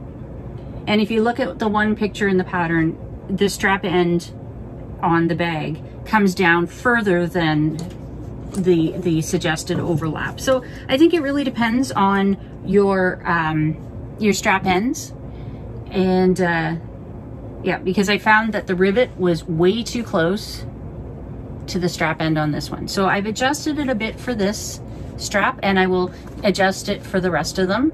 But really, you just mark from this end down and then down again for your 2 rivets, because you're going to double rivet. And I've already you might want to actually screw in your strap end before you punch the holes for the rivets, just to make sure that you are getting it far enough away that it doesn't interfere, the rivet doesn't interfere with the strap end. So I'm going to go ahead off camera and put on the rest of the hardware, and then we'll come back and do the crossbody strap. All right, the last step to finishing off this bag is making the crossbody strap. So it's very similar to the handles, only we're dealing with swivel hooks and an adjuster, but we do have the strap ends as well. So using the back side, so with the back side of the strap facing up, you may not have a difference. I do, I see a difference. Hold it up, hold the swivel hook like this with the ring part up, and slide it on to your strap. Fold the strap over. I would put the end on first to be safe, make sure you're getting enough room, and then measure the fold over to make sure that you've got the right amount of fold over. And I have it there, so I'm going to put a clip in it. I'm also going to get some little screws out, and I'm going to screw this end on for now, just to keep it in place, because they can shift around. So I'm just going to make sure it's fairly straight across, grab my little eyeglass screwdriver, and put these in. They can go flush for now. I'll be taking them off after and putting glue in the end, and then glue in and putting the screws back in. So there we go. And just like the handles, we'll be measuring down. Move it over a bit. Measuring down for the two, because we're going to put double rivets in as well in here as well. So I'm putting my 2 dots where my rivets are going to go. Put the clip back on so it holds it in place and even. I'm going to grab my rotary punch, and I'm going to match up that one hole, trying to keep everything even side to side and fairly straight top to bottom. So if you have it twisted, you're going to end up with your rivets not going straight through, and your strap won't sit straight. So I'm going to put I have double cap rivets, as I mentioned earlier, and I'm going to put one through one side. Oh, it didn't go all the way through. So I'll go from this side. Okay, I put the post in from the right side, doesn't matter, I don't think, just the way I like it. Cap on, and do the second one, trying to keep them in line.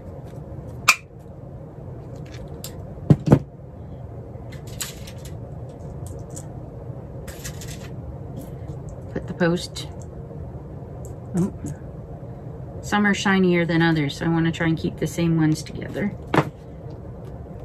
My matte black has some shiny ones in it. So anyways, yeah, that's a little, not quite perfectly lined up.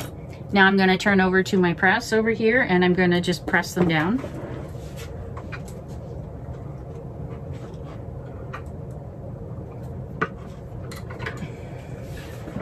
There we go. So now I'm going to need to add the wide mouth adjuster. So with the wrong side facing up, I believe, I'm going to go up and down the adjuster. So wrong side of the strap. This is the wrong side of the strap because I got that up. It went in one side of the adjuster, out the other one. So this is now the top because it's coming back on itself. So I put the swivel hook on at the top, let it fall down. And now I'm going to push the stuff away from the center bar of the slider, bring this piece around, come in the long side, so on the same side as my hook, going in that side and coming back out on the other side of the center bar. So the center bar is sitting in the center there. All right, put it back down. Make sure I overlap the right amount. So that's way too much right now. I'm going to put the end on as well, just again to make sure I've got the right amount. Overlap.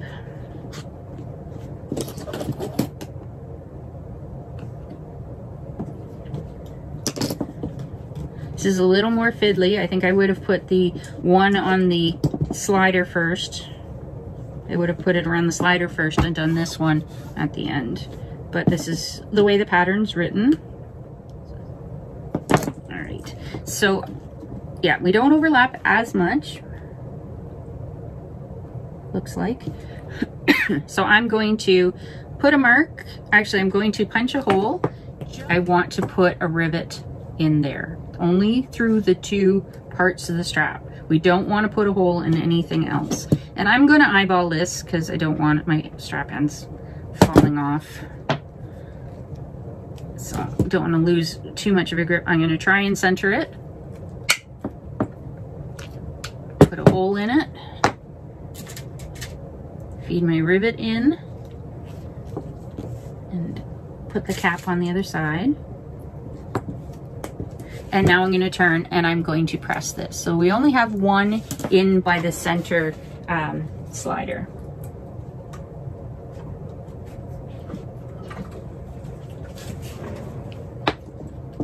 I'll put this strap end on, and we want to make sure that the back of the strap end faces towards the other piece that we just riveted it through. So when we go to pull that out, so we've got a swivel there and a swivel on either end with the strap slider. This isn't a wide mouth one. It was the only one I could get on short notice. So there we have a crossbody strap. I am going to put my screws in it in the end to keep it on for now. I will fix this later. One more.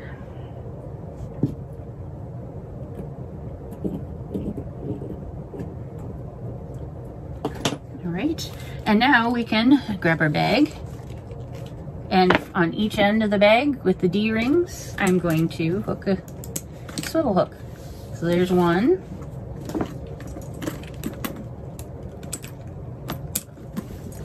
And there's the other one, and there we go.